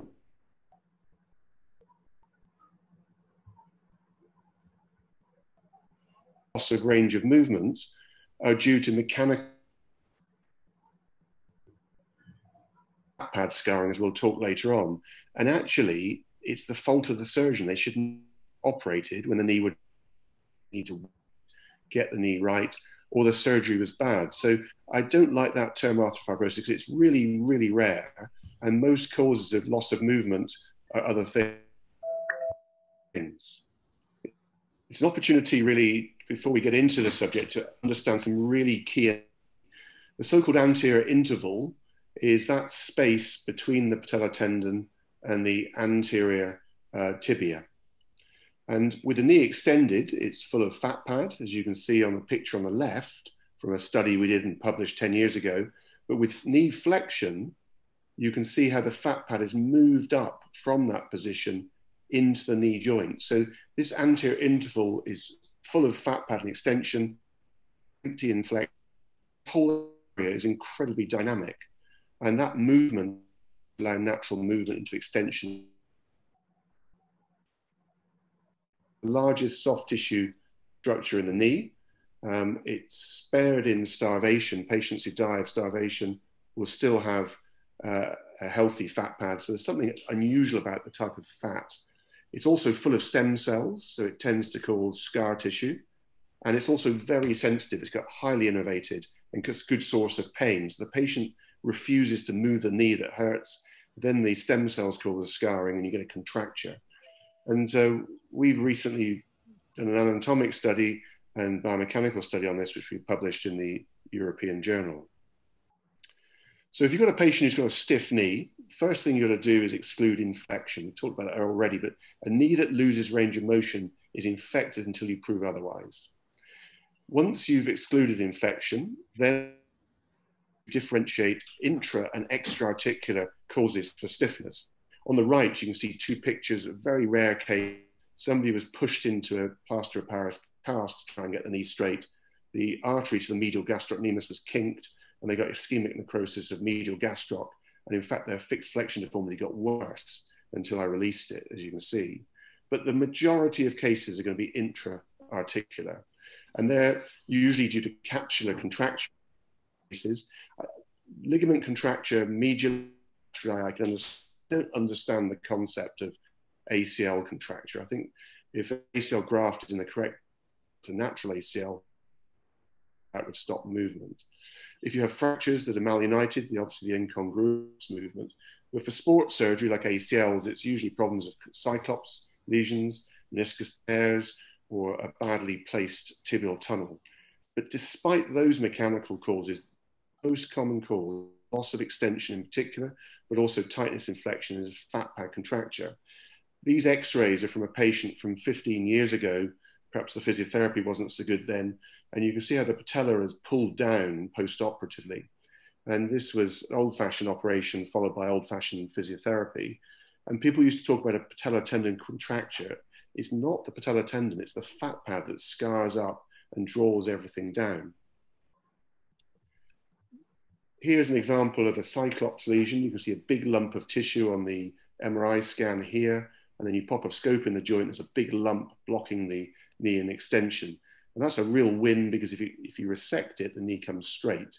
This is another example, and here's the cyclops, and you've got to resect back. And often when you're doing that, I used to get very scared, was I removing the graft? But when you encounter the graft, it really is very obvious. You'll see longitudinal linear fibers, and you know it's time to stop. Often in these cases, you'll need to do a notchplasty and look for debris from surgery, such as a bone that needs to be removed as well. So if it's genuinely a mechanical problem like a cyclops, then that's a really easy scenario to sort out. But with the cyclops, often you get a fat pad contracture because the two go together. And when you have a loss of range of movement, it's important to note that fixed flexion is far bigger a problem than poor flexion. And when a knee won't come straight, the problem is just about always at the front of the joint. It's only very late that you get a posterior capsular contracture. So the most important thing, of course, is to prevent it. And the single commonest problem is the patient who has a fixed flexion deformity after an ACL never had a straight knee prior to surgery. And the surgeon has got to wait until that knee is quiet, which means full, not just passive, but active extension, little swelling, and flexion of at least 100 degrees. You've got to do good surgery. You've got to put the graft in the right place. You've got to be rather atraumatic with your skills. And you try not to touch the fat pad. Now, sometimes you have to, if it's in the way to see, but if you place portals high anterolaterally, then you tend to avoid it, and you can do the whole surgery without touching the fat pad. Rehabilitation has got to be done right. I hate the phrase aggressive rehab. If people beat a knee up, it gets more angry and gets stiffer. It needs to be intensive, not aggressive. Often the people with stiffer knees need time for prehab before the operation. And the sort of thing you'll do pre and post-op are patella glides, passively get the knee straight with prone hangs, with stretches, and but more importantly is isometric quads contractions. The patient's going to drive the knee straight. And I always tell them the pain they get in the fat pad region is nothing to worry about. You can drive through it. They will not cause damage to the knee because they're often frightened of that. If a contracture is established and you're in trouble, we'll obviously carry on with physio, but there is some bracing that can help. The jazz brace, as shown on the right, involves half an hour sessions, 2 or 3 times a day. And every 5 minutes, the patient turns the knob and stretches the knee straight, and slowly but surely, with sustained tension, the knee will come out straight, but not every patient tolerates that well. Manipulation for getting a knee straight just does not work. And serial casting is dangerous, as you've seen. I've seen nerve palsies, full thickness skin breakdown, etc., and it doesn't work. So a manipulation of serial casting for extension is not the answer. If you've got an established case, then we've got to do surgery. And the mainstay of surgery in all cases is a release of the fat pad. We'll show you that in a minute. And then if it's an established case and the knee won't come straight despite getting rid of the contracture, then you have to do a posterior capsular release. So what do we do? This is a picture of a lot of scarring in the fat pad. Normally the fat pad's yellow, as you know. Here it's white. And this is a very abnormal situation. And that fat pad has lost its flexibility. It's like a door jamb at the front of the knee. It won't get out of the way in extension. And it's a tether when the knee flexes. And so to release the fat pad, I take usually a knife these days or a radiofrequency probe and make an incision right through the scarred fat pad, anterior to the anterior horn of the medial meniscus, just anterior to the intermeniscal ligament, and anterior to the lateral meniscus. I sweep the knife or the radiofrequency probe right down the front of the tibia. I've never yet taken off the patellar tendon, but I do that, have that in mind, I promise you. And the scar is like a rind around the fat pad, and you almost pop through it. There's tremendous resistance if you use a shaver on it to resect it. If there are big lumps of scar tissue, you do that. It's really tough tissue.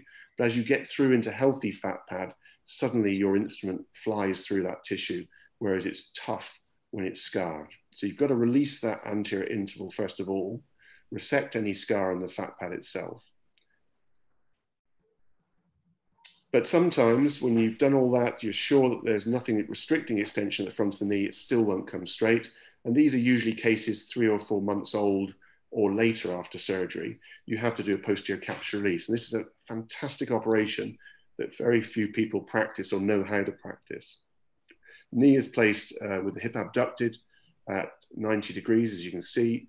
I make a posteromedial incision over that soft spot when you palpate this area just behind the femoral condyle, then make a medial arthrotomy, and with sharp dissection, take the capsule here off the femur, and then cut the gastrocnemius tendon off as well and proceed towards the midline. Obviously, I'm aiming with my knife from posterior to anterior. I have a long-handled blade to get as close to the bone as I can. As long as you stick to bone, you're safe.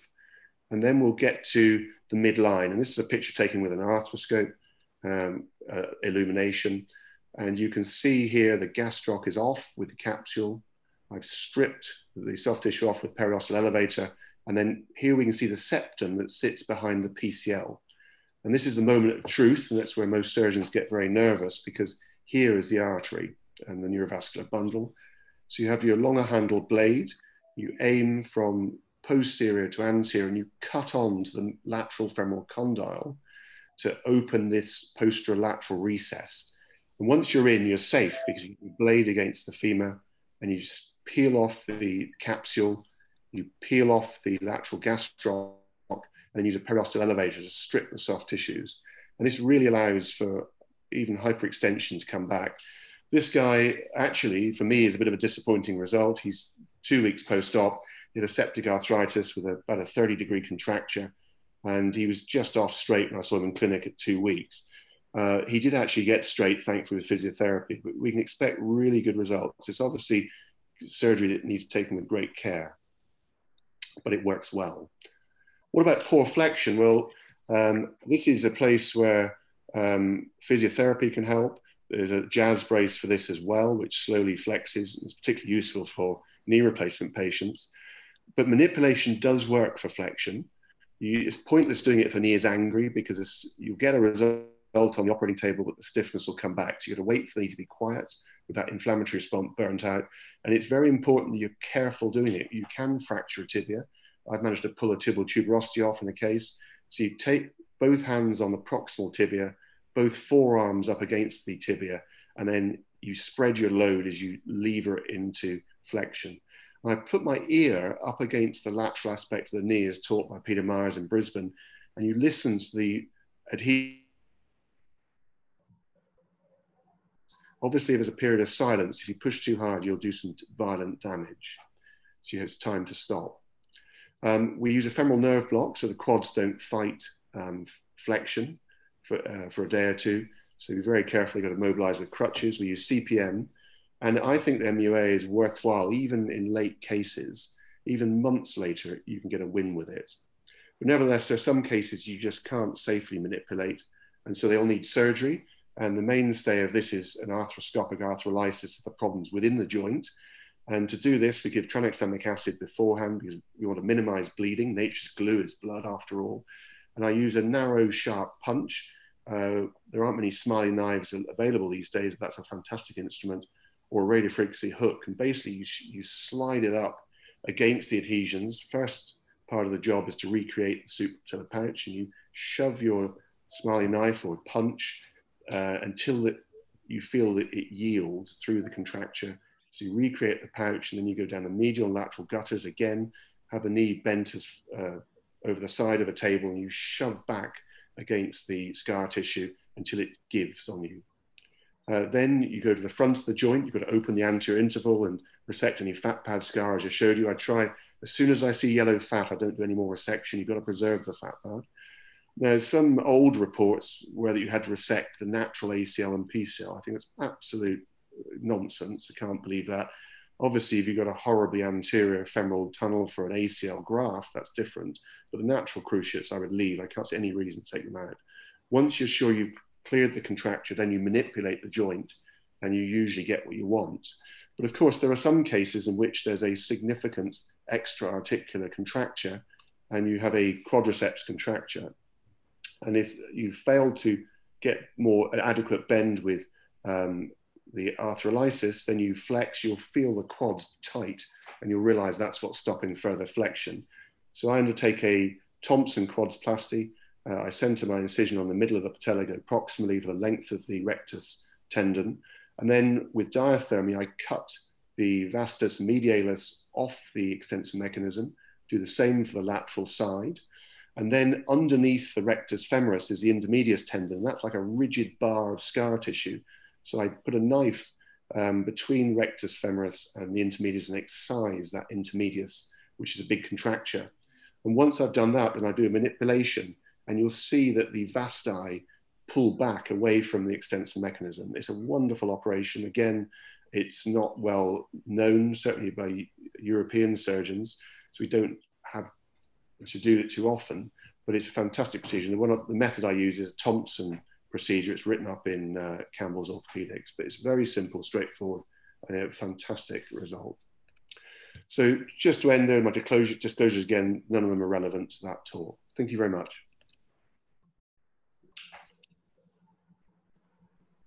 Thank you, Andy. That was a great talk. I think excellent concepts with, you know, a couple of them real eye-openers with the surgical technique that you described. And thank you so much for this fantastic talk. Ashok has just told us that we have around 4,000 attendees for today's webinar. So that's really great. And there are about 150 questions lined up. So I think, Parag, we can take about 10 to 15 minutes of questions. Is that okay? So I think we should do that. And first, let's take the questions immediately, which are pertinent to Andy's talk on arthrofibrosis. And then we'll go with, there are some questions, Sachin, for the infection and a few general questions. So I have a few questions which have come for Andy. Andy, you spoke about the posterior capsule release. And one of the questions is that, and you described the open method, and it's a little bit risky, but you said that you stay close to the bone. So this question here is that, can we do it arthroscopically instead of doing open? By Prathamesh Jain. He wants to know whether this procedure can be done arthroscopically. No, I have been doing them arthroscopically recently, not enough to give you proof that it works. One was on a colleague of mine, actually. Rob Laprad's written it up, but he only describes releasing the posteromedial capsule. It's quite hard to see up to that position, but it's possible. And you introduce the arthroscope via the intercondylar notch from the anterolateral portal over the ACL into the posteromedial recess, and then rotate the scope upwards, and you can see the junction of the capsule to the femur. And then very carefully with radio frequency, you can elevate off the bone. And then with the scope in the anteromedial portal, go just below the PCL into the posterolateral recess, and ACL into the posterolateral recess, and repeat the same via posterolateral portal. So you need a posteromedial and posterolateral portal. The trouble is that you don't get to do anything to the midline. You can divide the septum behind the PCL, as I usually do with my PCL surgery, but I'm just a little bit scared of the neurovascular bundle with an arthroscopic procedure. The thing with open surgery is it's a pretty small scar. It's medial, so not seen, so cosmetically it's good. And I think you've got a lot more control. And I tend still to do open surgery, but I think that an arthroscopic procedure is very reasonable, particularly if no one's ever had a go before. I think for revision surgery, I'd always do it open. So long answer, apologies. Oh, no. So one more question is that when you spoke just now, your talk was more pertinent to ACL, post-ACL reconstruction arthrofibrosis. But do similar principles apply when you're dealing with post-traumatic, post-operative knee stiffness? Absolutely. Or is there anything different you would do if you're having a patient upper end tibia who's operated with a plate and he has developed a stiffness after the surgery? So anything different in these cases?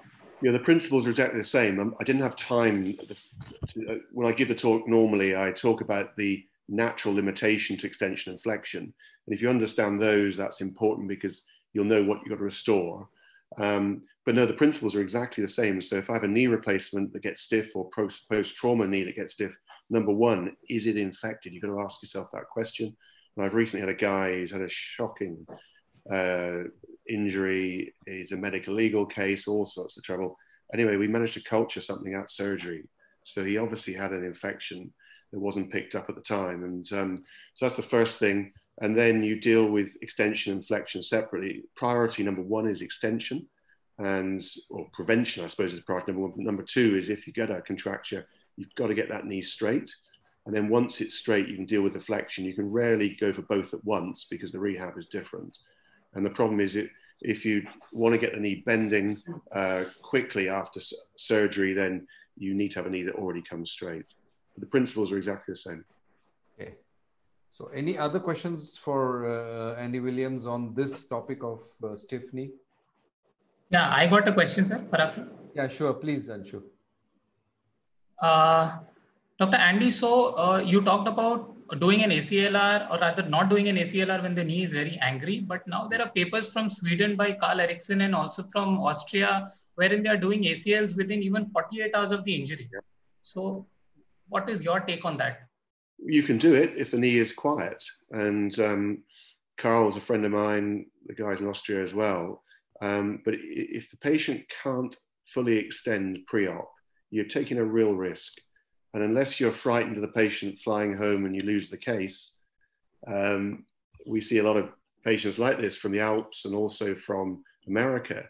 They should damn well not have surgery. It's the patient, the surgeon is doing it for commercial reasons. They may not realize that, but that's what they're doing. And they're using those papers. Those papers, Carl is a lovely, lovely man. He's a friend, but people are misinterpreting. Because of my professional athletes, I frequently do ACLs within 48 hours of injury, but I also frequently tell them, no, I'm not going to operate for a month. And I'm old enough and ugly enough now, I don't need the work. And they can see somebody else if they want the operation earlier. And every now and again, even I have my arm twisted. 100% of the time I regret it. And then you're in for months of misery. And I've got a footballer I can think of right now, about 3 years ago. It's just, as we say, a shit fest. And you can avoid it by explaining to the patient and working with the physios, get that knee quiet. And of course, there are some that can't get straight before we do the ACL. And they need surgery for fat pad release, remove the ACL stump to get them moving before you'll agree to do it.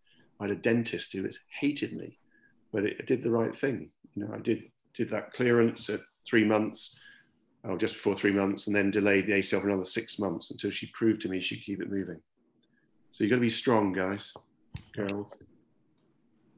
So it is the presence of knee extension and not the time of the surgery that's important, right? So I missed that.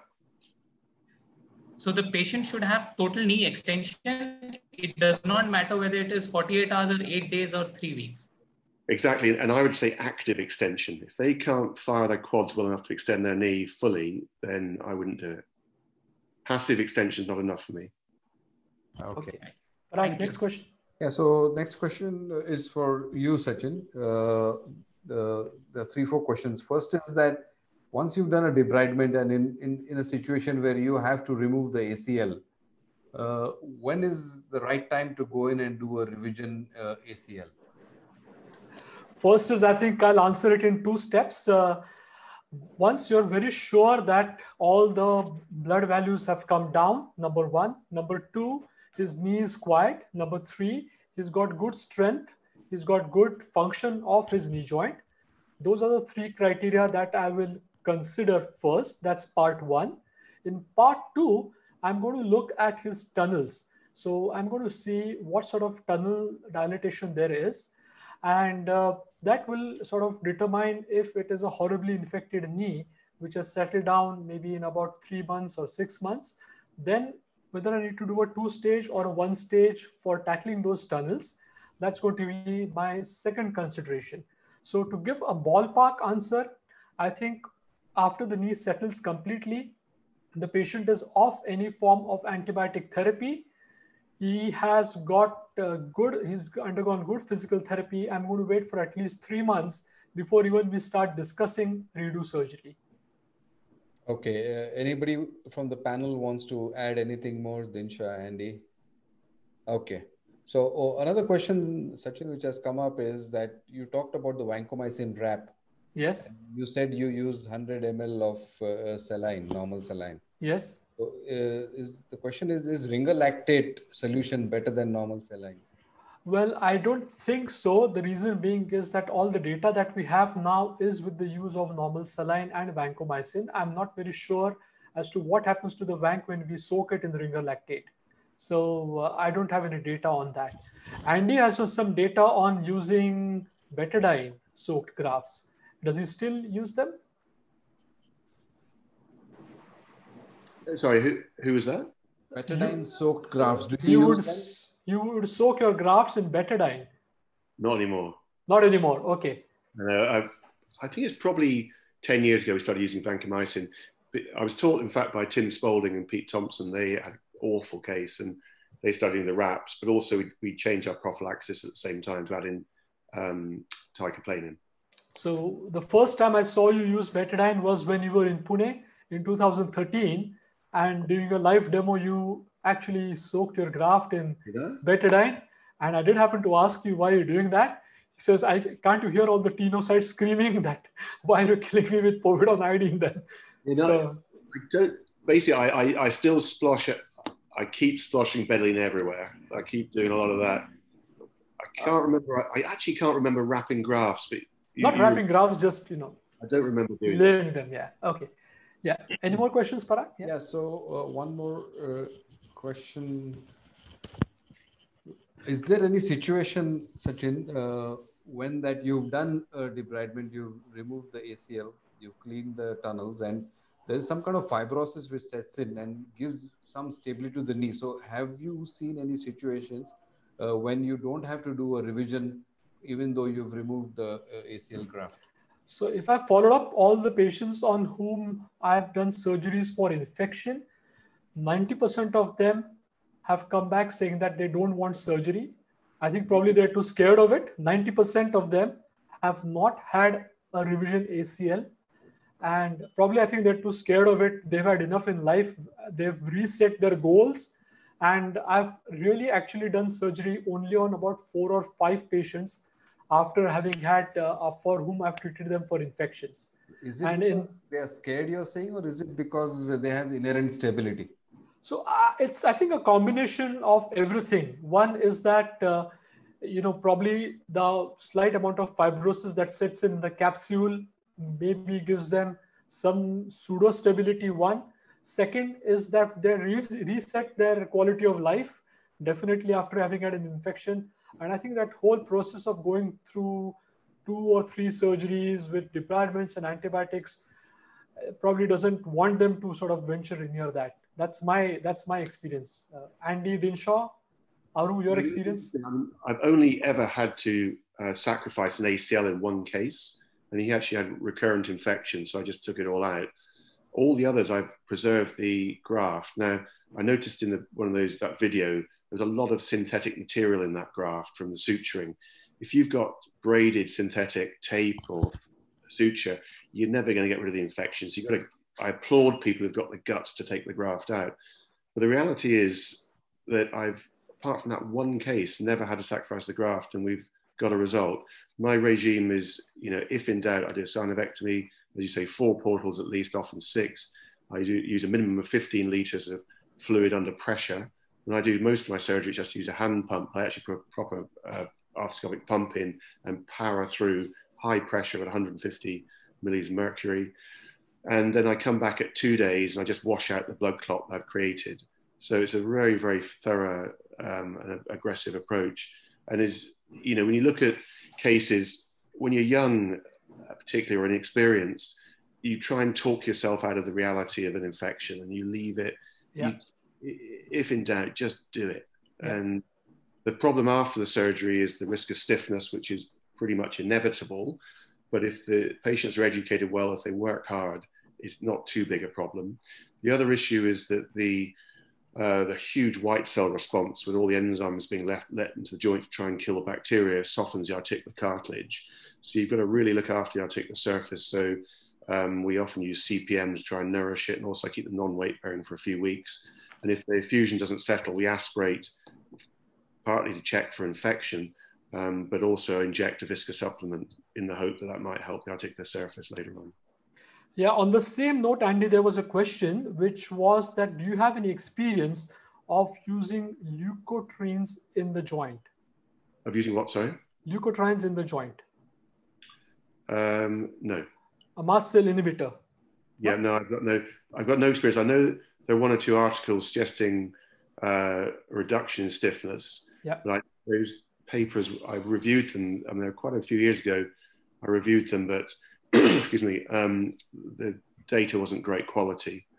The Mark Philippon at the Stephen Philippon, in Colorado, uses an antihypertensive drug. He believes you get less stiffness from that. But again, it's not, it's orthopedic science rather than real science. Yeah. Okay. Yes, Parag. So one question to you, Sachin, regarding prevention of infection. Is it better to do ETO sterilization of your cameras rather than using a camera cover?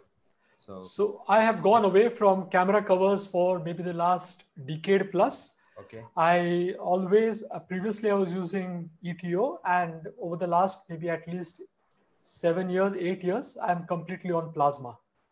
Okay. I don't use camera covers at all. So Dinshaw, your experience? I think most cameras can be sterilized now. A lot can be autoclaved. So I think that's probably the safest. Yeah. Okay. Andy? Yeah, no, we're the same. We stopped using covers about 5 years ago, and obviously different hospitals have different equipment, but ours are fully sterilizable now, which is fantastic. Sandeep, any comments on that? What is your way of sterilization of cameras? Sir, I do use sterilization with plasma. Okay. Yeah, the place where I Aru, work, anything different? Unmute. Unmute, Aru. Unmute yourself, Aru. Aru, you're muted. That's it. Yeah. Not using camera covers. So our way of sterilization is a plasma.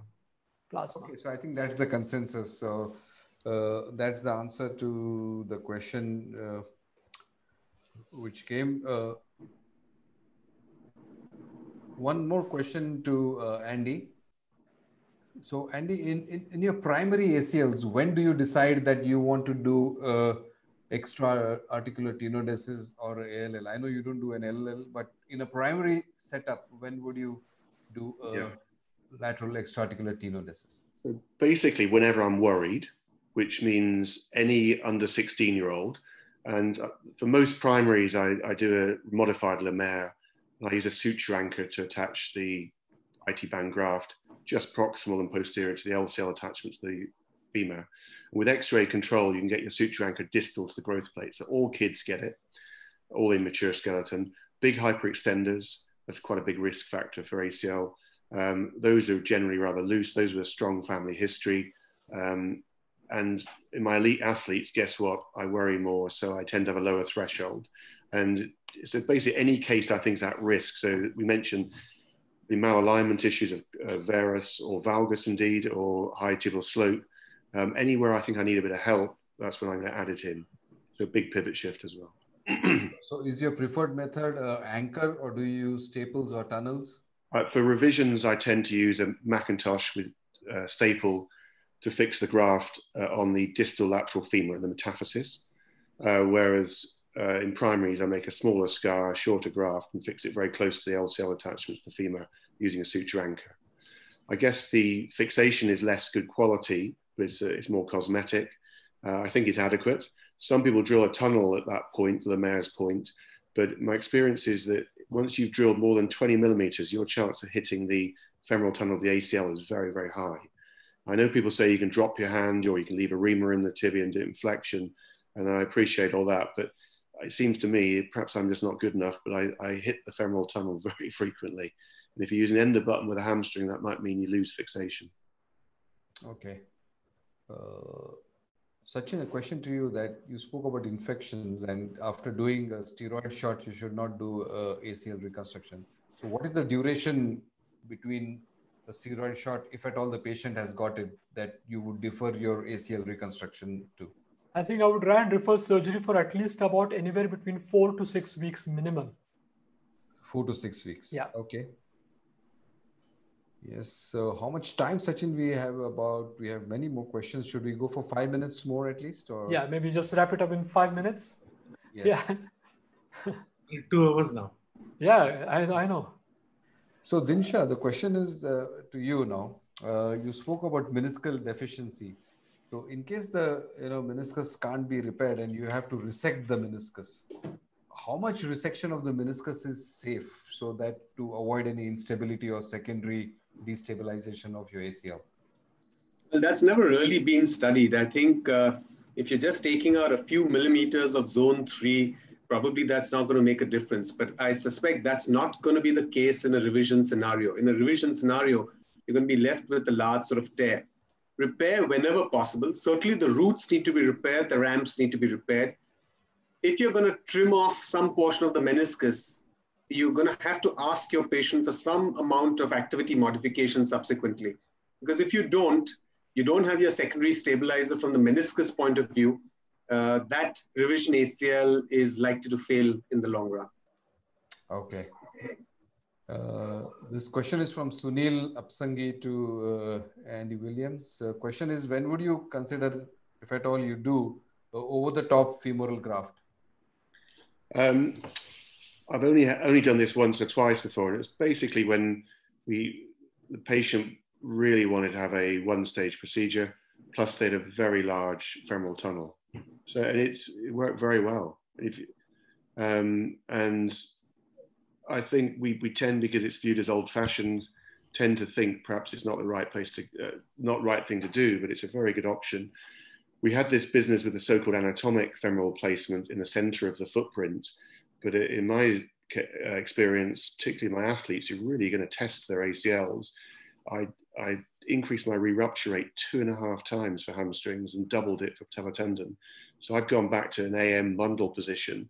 And if you look at that position, it really is pretty close to over the top. So I think that, Stefano Zaffanini from Bologna has published a big series with the over-top method. He also takes the graft over the top, but then down on the lateral side as a tenodesis. And it's a very useful trick. So on the femoral side, you can always do a one-stage procedure. It's, as I say, the tibia that's the problem. One more question to you, Andy, again on the arthrolysis talk. This is from Dr. Sanayam Chaurasia, who's an orthopedist and an entertainer, he writes. I don't know what he entertains, but I could do with some entertainment, Dr. Sanayam, at this point of time. But nevertheless, coming to the question, when you release in the gutters, when you're doing your arthroscopic arthrolysis or adhesiolisis, what is your end point? How do you know when to stop in the gutters or in the patellofemoral joint? It's a very good question, but you have your punch open and you push it.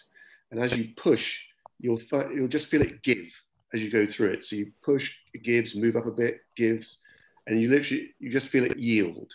And what you're doing effectively is you're unzipping the gutter up to the supratellar pouch and then down the other gutter.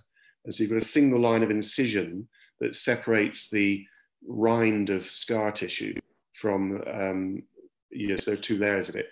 And if you think about knee motion, the extensor mechanism has to slide around the front of the femur. So you need an open pouch, but those tissues also have to slide around the medial and lateral gutters. And so they have to be open as well. Okay. So Parag, can I ask a quick question? Yeah, and I'll get an answer. I'll expect an answer from yourself, Aru, Dinshaw, and Andy. Is that the situation is that there is a patient on whom you've done an ACL reconstruction. He's 2 weeks following the surgery, no fever. The knee feels warm. The SED rate and CRP are slightly high, and there is a grade 1 or grade 1 to grade 2 effusion. He's getting pain when he's doing physical therapy. Otherwise, he's comfortable. Will you aspirate? Yes or no? Parag. I will definitely aspirate him. I will see if it grows something or not. If it does grow something, then I would go for a debridement. If it doesn't grow something, then I would do antibiotic suppression. Aru, will you aspirate or wait? If there's effusion, definitely aspirate. Dinshaw? Aspirate. Andy? I'd see the patient. Sounds daft, but you've got to see your patients and you'll get a good feeling pretty quickly. If you've got any doubt, I'd aspirate, send that off. And I'd also repeat the bloods daily for a couple of days to make sure it's okay. And if the fluid came out not quite right, I wouldn't wait for a culture. I'd get in there and wash it out. Be very aggressive. Okay. I just realized I forgot to mention one thing in my talk about knee motion. With the quadriceps plasty, it works extremely well. And I've only twice ever had to do a VY plasty. And the rehab following quads plasty is so easy. You just get on with it. Whereas with a VY plasty, you've got a significant weakness in that region. So you have to be careful. But VY plasty is rarely needed. Apologies for getting that. No. So over to Sachin to conclude. Sachin, there are more questions, but we can go all night. But I think all good things have come to an end as this lovely session. Over to Sachin, Tapasvi to conclude. Yeah. Thank you, Parag. And at the outset, thank you, Andy, for sparing time and joining us on the net and enlightening all of us with your rich experience. Thank you, Dinshaw, for fantastic deliberations as always, good presentations, and completely clearing a lot of concepts. Thank you, Aru. Thank you, Sandeep. Thank you, Nilesh and Anshu, for being firstly organizers of our knee course, and also for spending your valuable time chipping in with your comments, with your suggestions and your questions. Thank you, Ashok, for allowing us to use your platform. He's the mastermind behind this. And just as I was about to start talking, he just sent out a text message saying that conservative figure is that we have 4,500 attendees for today's webinar. He makes a conservative guess because he will know the exact number of people who have watched on YouTube only after 24 hours. And he says that he has seen maximum number of questions coming in. So that speaks very highly of the rich content of this webinar. And thank you to all the viewers and all the attendees.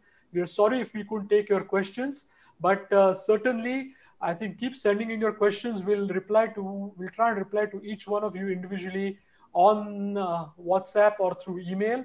And I think with this initiative, I would like to definitely congratulate all of us, if I can say so. And we definitely want to meet next Saturday, same time, and we'll have a different guest faculty and a new topic to discuss.